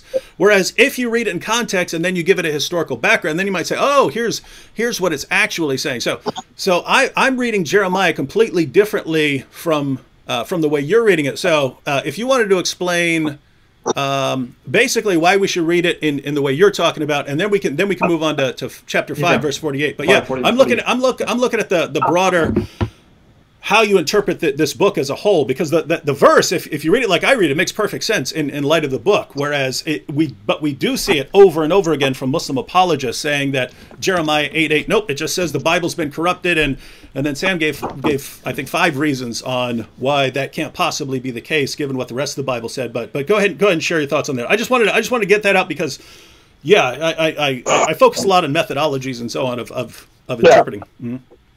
No, I mean, I understand what you're saying, but the issue is that when Muslims are citing that verse, they're not just citing that verse. They're citing Judeo-Christian commentaries. They're not citing atheist or liberal scholarship. They're citing. So my question is to both of you would be, why? The 2 questions I have is, why don't your own Judeo-Christian scholars agree with you? Like the Bible in Living English, 8:9, which is a Christian, editor of that Bible, he doesn't agree with your views. He says that the Torah was so corrupt, so incorrect during Jeremiah's time that Jeremiah, that would be hard to, that falsehood has been put into it. So your own Judeo-Christian scholars don't agree with your interpretation of Jeremiah chapter 8, verse 8, and then if you keep saying, well, Jesus confirmed the Torah and the people of the Old Testament confirmed the Torah, you would have to prove that the Bible is reliable when it's talking about those things, right? It's like, why do you think I'm not a Christian? Because the New Testament has to be proven historically accurate in order for me to believe that Jesus said those things, Jesus actually rose from the dead, Jesus died by crucifixion and stuff like that. So you would have to prove that the Bible is reliable, and you have your own Judeo-Christian scholars saying that no, there's unreliability in the text and stuff like that. So your own Judeo-Christian scholars don't agree with your interpretations. So that's why I'm bringing it up. This isn't my interpretation. I'm quoting scholars say this. That's not my thoughts. Okay, so I don't know. Does he want me to respond now? I don't get it. Did you want to respond, or did you want to check out 548? I mean, 5. No, well, he made some assertions I need to address before he goes on, because he kept saying, I know there's a temptation to change the topic to about the scriptures and what the scholars actually say. You keep referring to a translation. And Ehteshaam, it's like me quoting to you Rashad Khalifa's translation of the Quran, or the Quran, a reformist translation, where they say chapter 9, verses 128, 129, they're corrupt verses, interpolations, and they omitted it from their Quran version. If you go to their Quran version, it's online. Rashad Khalifa's Quran and the Quran, a reformist translation. Chapter 9 ends at verse 127. You would tell me, who cares? These are some fringe group, some French Muslims Doesn't matter what they say, what's the proof? And that's what you're doing here. You're selectively citing those scholars that have liberal assumptions. Just because someone claims to be a Christian doesn't mean he's not a liberal. So instead of selectively citing those scholars you like, give me the historical, textual, archaeological proof for your interpretation of Jeremiah 8, verse 8. There is none. It doesn't support you, because if you read Jeremiah chapter 8 in the context of Jeremiah, then read other writings that come after Jeremiah, and then read what Jesus said. And I didn't even limit it to the Gospels. Because, well, how do we know who wrote the Gospels? Well, your prophet said that the Gospels that the Christians had at that time, they're the uncorrupt revelations of God. You even alluded to it. Chapter 5, verse 46, 47, it says, and to Jesus we gave the Gospel. Let the people of the Gospel judge by what God has revealed in it. In what? The Gospel that was given to Jesus. And then chapter 7, verse 157 of the Quran, 7, verse 157 of the Quran, it says that there are prophecy of Muhammad in the Torah and the gospel that's with them. So the Quran is saying the gospel of Jesus is with you, judge by it. And to further prove it, you mentioned Ibn Ehteshaam, and you even picked up the book, the English translation by Alfred Guillaume. Can you do me a favor? Take your copy of Alfred Guillaume and go to pages 103, 104. I'm going to tell you what's there. I'm going to tell you what's there, and then you can read it, because Ibn Ehteshaam left this part intact. He didn't omit it. Ibn Ehteshaam, pages 103 to 104. Just when you get there, you just open it up, pages 103, 104, and I'm going to have you read it. Let me finish the point before. Just go to pages 103, 104. Alfred Guillaume, it's third time. Pages 103 to 104. Open it up, and I'm going to have you read it in front of everyone. Here, Ibn Ehteshaam did not omit this part. When Ibn Ehteshaam didn't like something in Ishaq, he would get rid of it. But this part he left intact. And Ibn Ishaq there says that there is a prophecy of your prophet written in the gospel that God gave to Jesus for the followers of the gospel, which John wrote down. So he admits that John wrote the Gospel of John. And you're saying, well, even your scholars don't know who wrote it. No, you're misquoting my scholars. You misquoted Craig Blomberg. When Craig Blomberg is saying Gospels are anonymous, he means they were written anonymously, meaning the authors did not identify themselves. But Craig Blomberg is the last evangelical scholar who denies Matthew wrote Matthew, Luke wrote Luke, Mark wrote Mark, John wrote John. Why? Because although the writers don't identify themselves, and that's what he means by anonymous, they didn't say I, Matthew. He looks at the early historical textual data, which you're referring to. And if you've read him honestly in context, he shows the earliest data, and there were no competing voices, state that Matthew wrote Matthew, Luke wrote Luke, Mark wrote Mark, John wrote John. Now I'm tempted to show why the attestation of these authors to the Gospels attributed to them is authentic, but I won't change the subject. The subject is Muhammad. So you're wrong on all counts. You are wrong in all counts, because according to even the Quran, let's put the Gospels aside. You don't want to believe the Gospels? The Quran says Jesus confirmed the Torah between his hands. So unless you're trying to tell me that Muhammad is a false prophet because he was wrong, Jesus could not have confirmed a Torah that was corrupted according to Jeremiah 8. If you're a Muslim, you're stuck with Muhammad, and Muhammad says you're stuck with the Torah as it existed at the time of Jesus and Muhammad's time, and that Torah is what I have. You're stuck with my Torah. So if it is corrupt, Muhammad is corrupt, the Quran is corrupt, he's a false prophet, more proof you should stop being a Muslim. Now that's my final comments. We can go into chapter 5, verse 48. But do me a favor, please, in the view of all, you have the book. Open up to pages 103, 104. Read aloud slowly where Ibn Ishaq, as edited by Ibn Ehteshaam, cites the prophecy of your prophet. Read it slowly, because I want them to hear what your source says. Who wrote the fourth gospel? Was it some anonymous writer, or is it the Gospel of John? Please read it slowly out loud. It's right there, near the end. You'll see it. Well, the problem is this isn't reliable. Ibn Ishaq's not reliable anyways. that was my presentation. Well, you didn't hear me at Ehteshaam. Yeah. It's not reliable. I don't want to cut you off. So yeah, but you're not listening. Hang on. Sam. Ehteshaam did say earlier in the debate that he doesn't regard Ibn Ishaq as a reliable source. I already know but that. Then you said you had a point. What? Yeah, but the point was he didn't hear me. I'm reciting Ibn Ehteshaam. If you guys remember, I know what he said. I want both of you to hear, and I say this because, again, you're the moderator. Did you guys hear him say, we don't go with Ibn Ishaq, but we go with Ibn Ehteshaam? You mentioned Ibn Ehteshaam. Ibn Ehteshaam. I got it right here. He doesn't have that story. No, what you have there, let me correct you again. We can talk over each other. You can let me make my point. What you're reading in pages 103, 104 is found in Ibn Hisham's version. He didn't omit that. It's in Ibn Hisham's version. I know you don't accept Ibn Ishaq. I heard you. You're not hearing me. Alfred Guillaume is based on Ibn Hisham, and then he adds parts from Tabari that Ibn Hisham omitted. If you read, that's Ibn Hisham's version, pages 103, 104. So I know what your argument is. Hear my argument. That's Ibn Hisham quoting Ibn Ishaq and saying this is Sahih because he doesn't omit it. Now, can you read it for us, please? All right. It says, among the things that have reached me about Jesus, the Son of Mary. What? Slowly, so because if you read too fast, we're not going to catch it. Read it loudly, slowly. All right, I'm just going to read the relevant part. Among the things that, I'm not going to read the entire thing. Among the things which have reached me about Jesus, the Son of Mary, stated in the gospel, which he received from God for the followers of the gospel, and applying a term described to the apostle of God, is the following. It is extracted that John the Apostle set down for them when he wrote the gospel for them, the testament of Jesus Christ, the Son of Mary. He had hated the Lord. You know, and then, you know, it talks about the Comforter. I'm just trying to say. Who wrote the gospel? Who wrote the gospel according to Ibn Hisham? John the Apostle. So why do you keep saying it's anonymous? Why are you going against your own Muslim sources? I don't accept it. I don't accept what Ibn Ishaq says. He's not. It's not reliable, anyways. So Ibn Ishaq can say. Ibn Ishaq says Paul is a disciple, but it's not. It's not authentic, anyways. That's Ibn Ishaq's misinterpretation, or Ibn Ishaq didn't do any kind of fact checking. He was writing down anything he heard from anybody. Then we don't take that from our sources.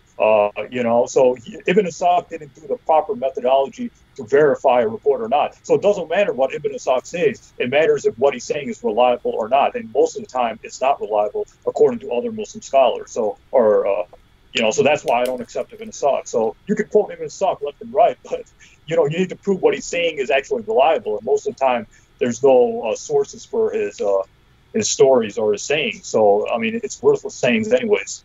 Okay, now can I just follow up? Ibn Hisham did not omit that. Did Ibn Hisham think it was unreliable? Because he omits things he doesn't think is reliable in Ibn Ishaq. But Ibn Hisham included that. So was he wrong? I have Ibn Hisham's work. He doesn't say that. Yes, he does. That is in Ibn Hisham. I don't have the particular version you have. He does quote it. It's from Ibn Hisham. Please, I'm not trying to debate you. Even if you read the introduction by Alfred Guillaume, he says this is based on Ibn Hisham, and the places where Ibn Hisham omitted, he reinserted from Tabari. Ibn Hisham is the one who left that intact. Was he wrong to do so? Well, you're not reading the introduction, because according to I did read it.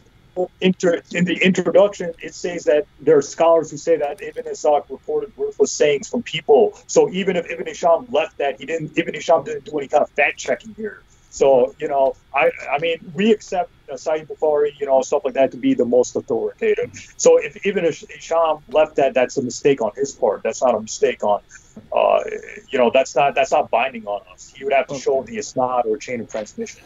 Dave, is it okay I ask him, Falco, about the prophecy, though, or no? You want to go to 548? It's up to you. You're the moderator. Yeah, I think it's almost we've almost been going 2 hours, so I'd like to get to 48 here. Let's go to 548, yeah. Yeah, and if you want to come back, basically all of these topics could kind of be debates in themselves, right? You could do a debate on Jeremiah 8:8. You could do a debate on what the Quran says about the Bible. You could do a why don't we do this, David? Here's what I'm saying. Because it's almost 2 hours, let's end it with 548. And if he wants to come tomorrow, we can do Muhammad's prophecies in science, because we don't want to make this 3-4 hours, right? Yeah, that's true. So why don't we address this? And let me just read it. Let me just read it, because Ehteshaam says, he said, this is 548 gives the correct Quranic interpretation of this issue. So the context, and by the way, for purposes of discussion, everyone, very important for everyone to read chapter 5, verses 43 to 48, because it talks about the Torah, talks about the gospel, and then talks about the Quran. But in 43, that's where it talks about Jews having the Torah. And in 547, this is where Allah says that the people of the gospel need to judge by what Allah has revealed therein. And then in 548, I'll just read Yusuf Ali, and then Ehteshaam, you can go ahead and recap what your understanding of this passage is, and then we'll see if Sam has a different interpretation. But it says, to thee we sent the scripture in truth, confirming the scripture that came before it, and guarding it in safety. So judge between them by what Allah has revealed, and follow not their vain desires, diverging from the truth that has come to you.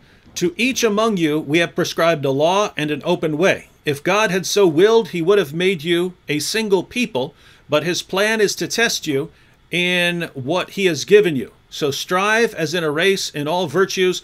The goal of you all is to Allah.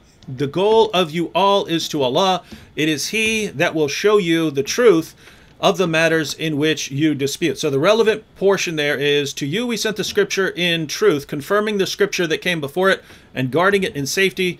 So judge between them by what God has revealed, and follow not their vain desires. So Ehteshaam, why did you say that this is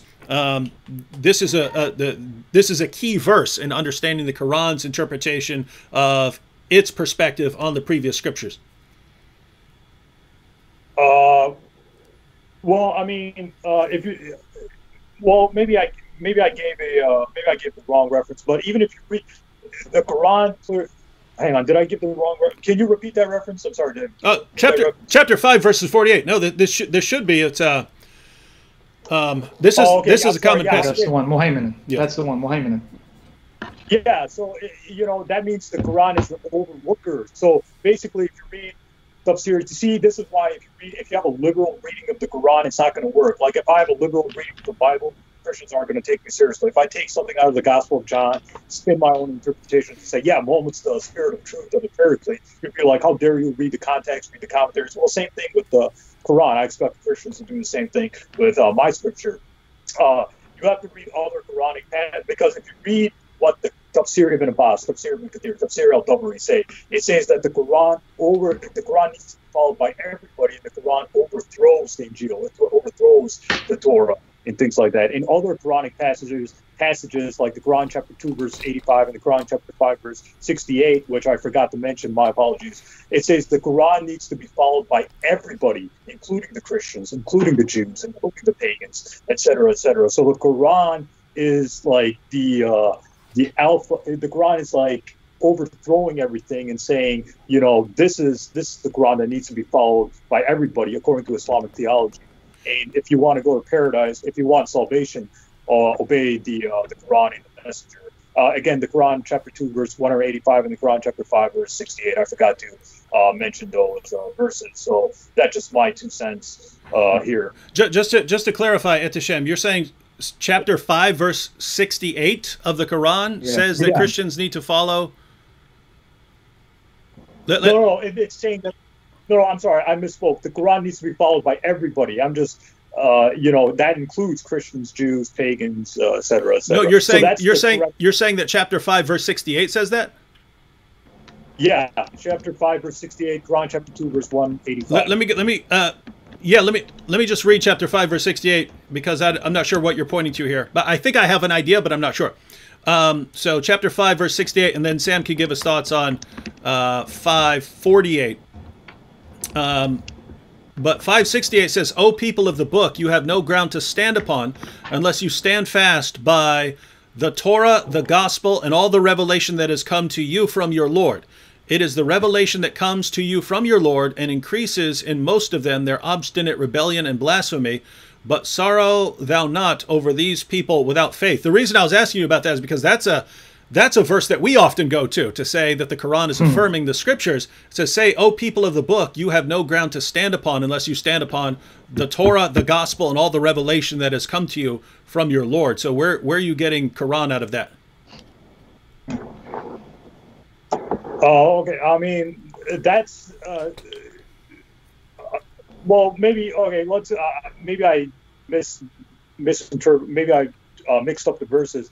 If you read Tafsir Ibn Kathir on Quran chapter 2 verse 41, it says the Quran is trustworthy over the books that preceded it. So whatever's in these books conforms to the Quran is true, and whatever disagrees with the Quran is false. And this is Tafsir Ibn Kathir on Quran chapter 2 verse 41. So according to the Muslim scholars, maybe I mixed up those verses, my bad.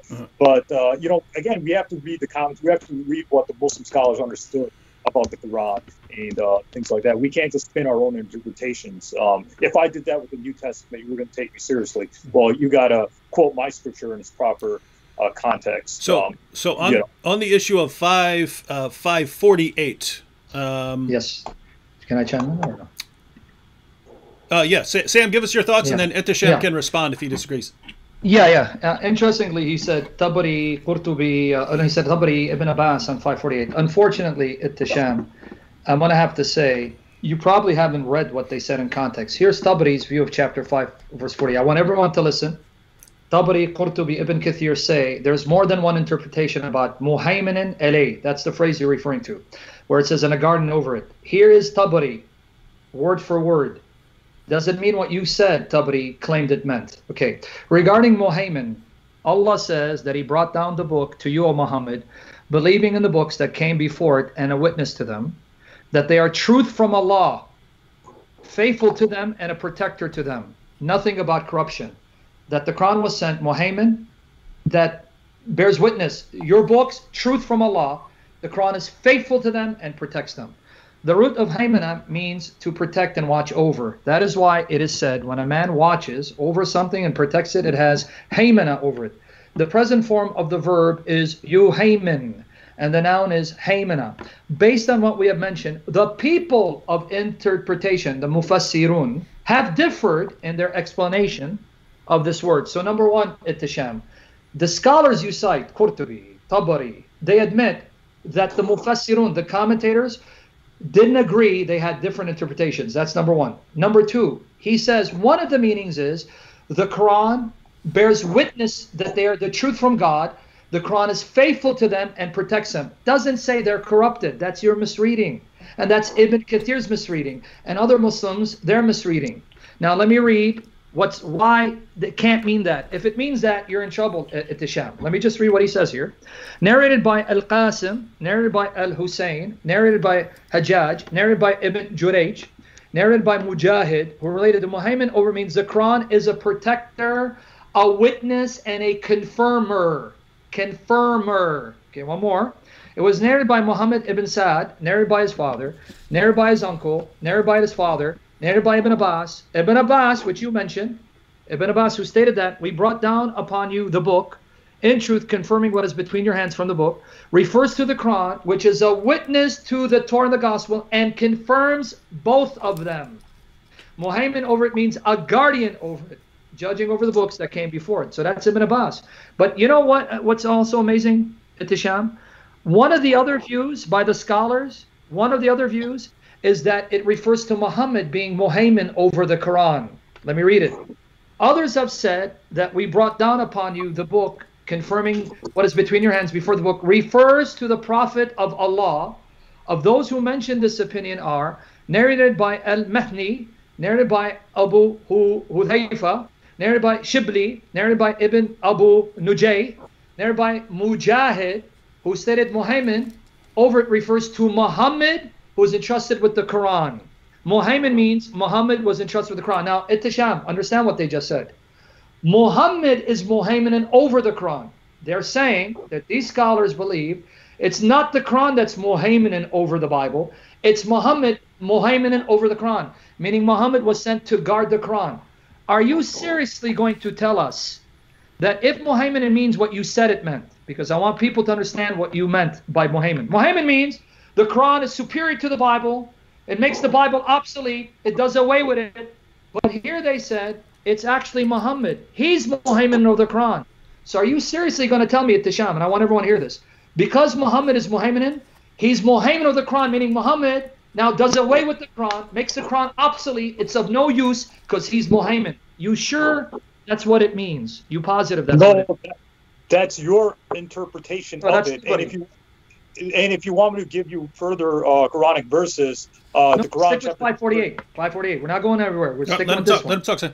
Yeah, just let him stick with that one. Okay. All right. I mean, that's your interpretation of it, right? Because the Quran chapter 5 verse 48 is saying the Quran needs to be followed by everybody. You got to read the Quran in its proper. You can't just isolate Quranic verses, spin your own interpretations, and just run with it. You got to read the Quran, and like when I read the New Testament, I try to read it in its proper context. I don't take things out of context anymore. I try to read it in its proper context. The Quran explains itself, so you got to look at other verses of the Quran. Other verses of the Quran says the Quran was revealed to everybody. Quran chapter 2 verse 185, Quran chapter 5 verse 68, Quran chapter 18 verse 54, Quran chapter 30 verse 58, and Quran chapter 39 verse 27. So the Quran explains itself. You got to read other Quranic verses and then and not just take things out of context and spin your own interpretations. If you do that with the Quran, I can do that with the Bible, and we're just not going to get anywhere. Respond to that real quickly. Number one, that's what you've been doing to the Bible. You did that to Jeremiah 8:8. So you're doing the very thing to the Bible that you say you wouldn't do and accuse me of doing. That's number one. Number two, that's not my interpretation. I just quoted Tabari. Let me read it again. Tabari. And Al-Qurtubi says the same thing. Tabari. Let me read it one more time, because you just said it's my interpretation. Let me read Tabari. He's not Sam Shamoun. He's not David Wood. He's not a Christian. Okay, others have said, we brought down upon you the book, in truth, confirming what is between your hands from the book, refers to the Prophet of Allah. Others have said, not Sam Shamoun, not David Wood, not my mother, not his ancestor. Who are these others? Narrated by Al-Mathni, narrated by Abu Huhayfa, narrated by Shibli, narrated by Ibn Abu Nujay, narrated by Mujahid, who stated Muhammad refers to Muhammad. No, that's not my interpretation. That's Tabari quoting these scholars saying that's what they believe, and Qurtubi cites the same scholars. Secondly, you said that's not the contextual meaning. If you read the Quran in context, it means everyone has to follow the Quran. No, that's not the contextual meaning. If you read 43 to 48, even the verse itself, what it's saying is the Jews go with the Torah, follow it. Christians follow the gospel, and Muslims follow the Quran, was given to Muhammad. And let me prove it to you. The context says you're wrong, Ehteshaam. Here's 548, the context. I'm just going to read the context.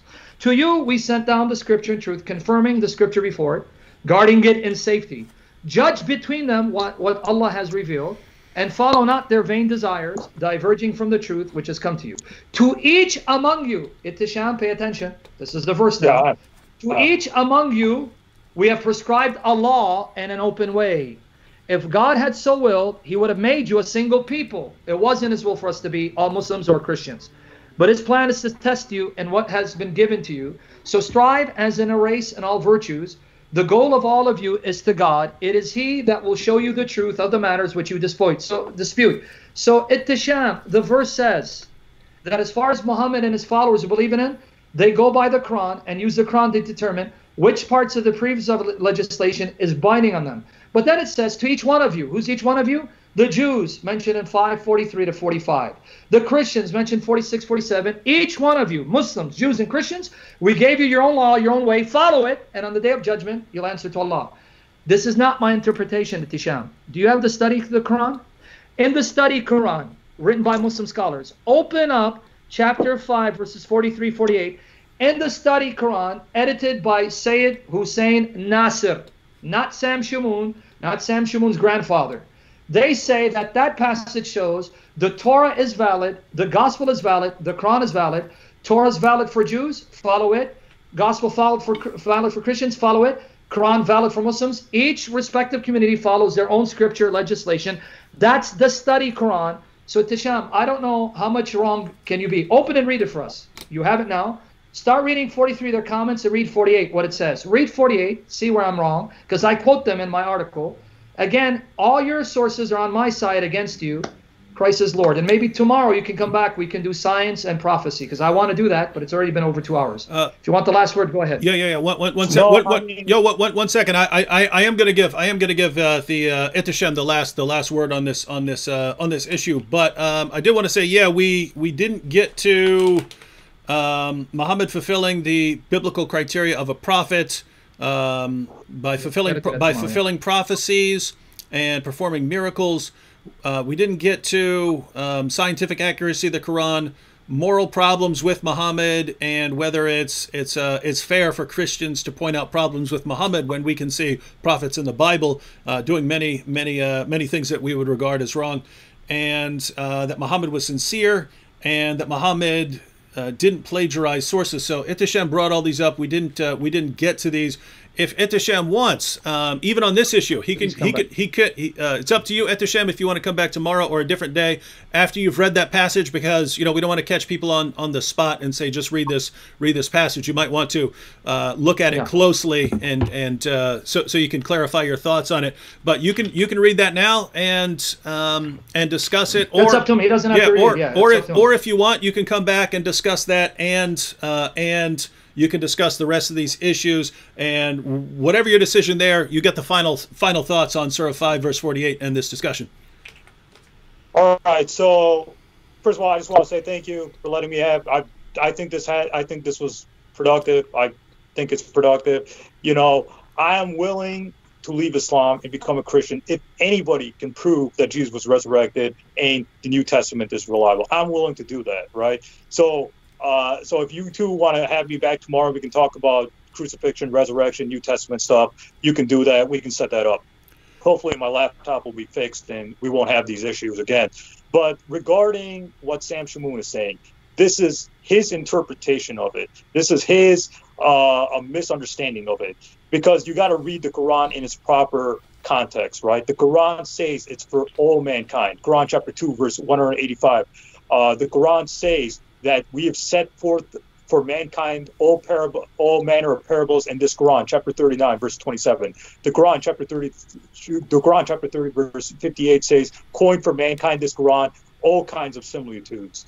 Quran chapter 18, verse 54, the Quran is good for all mankind. So these verses, what other Muslim scholars say, not what Sam Shamoun's subjective reading of scholars.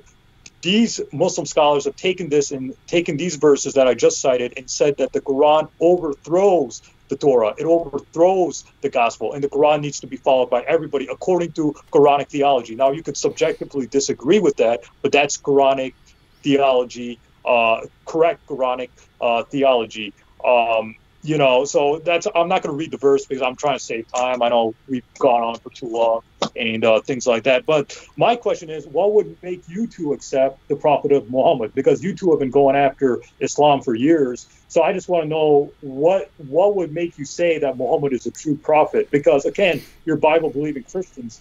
You have a standard to judge a prophet, the Old Testament and the New Testament. And I think Prophet Muhammad, like the verses I cited, I think they point to the prophet of a positive case for the prophet of Muhammad. So what would make you change your mind saying that that Muhammad is a true prophet? I just want to know what would make you say that Muhammad is a true prophet? If I could just ask that last question. Well, from my perspective, I'd have to see that Christianity is false and that there are good arguments for Muhammad. But notice, we're giving Muslims the opportunity right here all week long. If they want to join us live, we're offering Muslims the opportunity to show us that they have good arguments for Muhammad and that they have good arguments showing that the Quran is the word of God, that Muhammad's a true prophet, that Islam is true. Given the arguments that I've seen for Islam, they seem to fall apart on any sort of close examination. So that's basically what we're doing. We're giving Muslims an opportunity to show that, and not just for us. You could always say we're set in our ways or we're stubborn or something like that. But there are people in the chat who are watching as well. And so if a Muslim can make a good case for Muhammad, maybe there's a situation where Sam and I won't think it's a good case, but someone else in the chat might think that there's an important point there, and that person might want to go and take a closer look. So that's my perspective on that. What are your thoughts, Sam?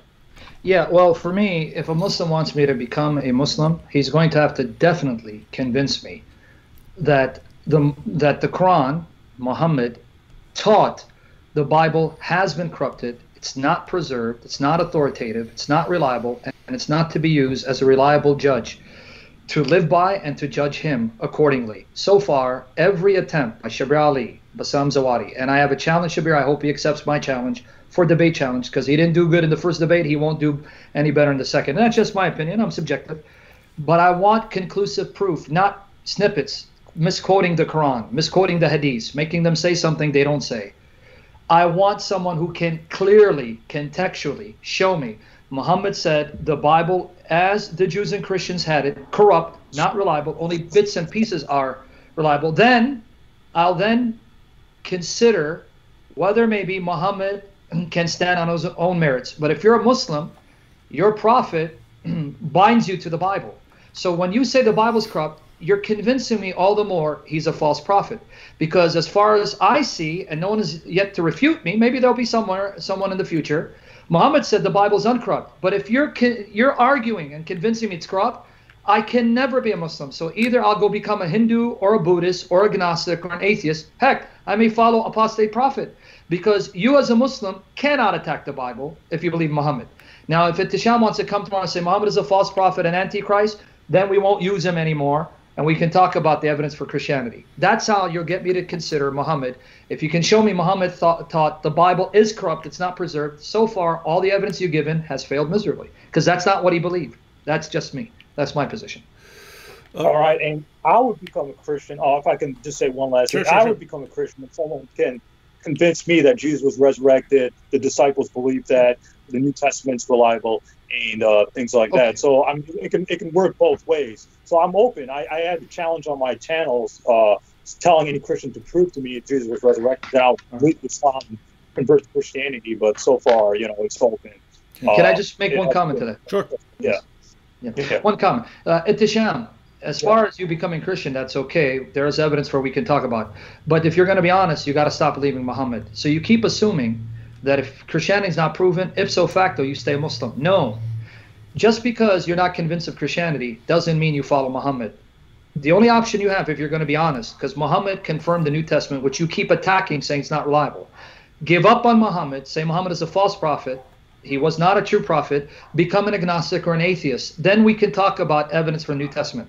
Now you're inconsistent. You're saying, I'll become a Christian if you convince me New Testament is true.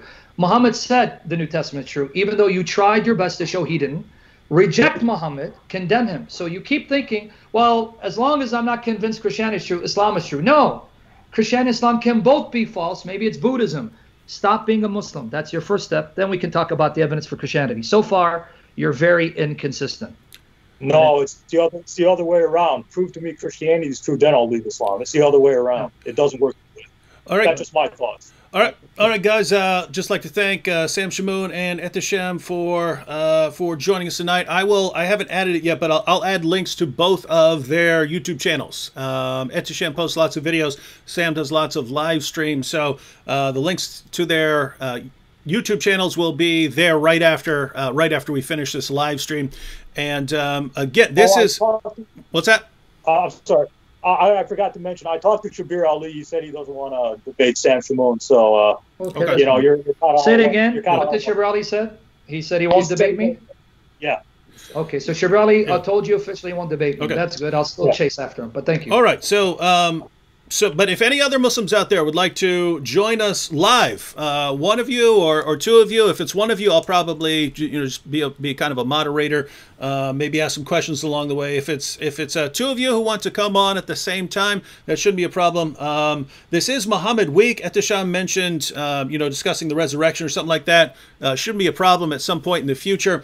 But if he wants to come back tomorrow and discuss these remaining points about Muhammad, or someone else would like to discuss these arguments about Muhammad, that's what we're going to be focusing on this week. So you Muslims out there, either if you want to come on, you're welcome to do so. If you have your favorite Muslim apologist that you watch, you can contact him, ask him if he'd like to come on. Basically, 1.6 billion or so Muslims in the world. We're inviting any one of them, from the least to the greatest in terms of knowledge, to join us live and have a friendly discussion. So we'll be doing that all week, and if there's ever a night when we don't have a Muslim to join us, then Sam and I will just discuss points with the people in the chat. Did you have something you wanted to say, Ehteshaam? Yeah. So can you? So we just touched the tip of the iceberg. You didn't even touch any of my other points, because I have other points. So can I come back tomorrow and can we discuss that? Hopefully my laptop will be fixed by then. So we'll start off kind of in the same way. We'll let you recap your points that you made. But so basically the ones we discussed, you can skip those, or if you want to mention them, you can say, hey, we already talked about those. Go see that discussion. And your other points which we didn't get to, you can recap those for everyone, and then we can discuss those. So that would be on the biblical criteria of a prophet and things like that. Everything else you brought up. You want to come back tomorrow and discuss that? Oh yeah, just what time tomorrow? 8 o'clock again, unless another night works better for you. Oh yeah, that works. Okay. Yeah. All right. I'm off work this entire week, so you know. Okay. All right. Well, good speaking with you, Ehteshaam. I like you, buddy, and God guide us all.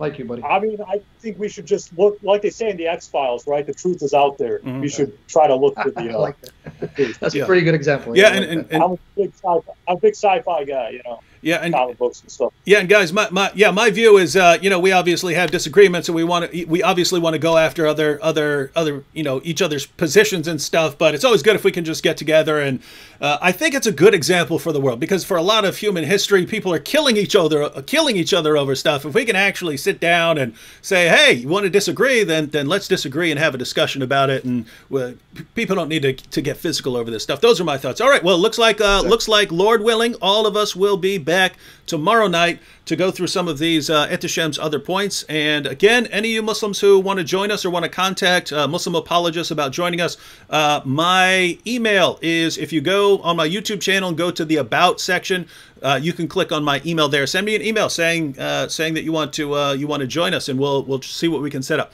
All right, catch everyone tomorrow.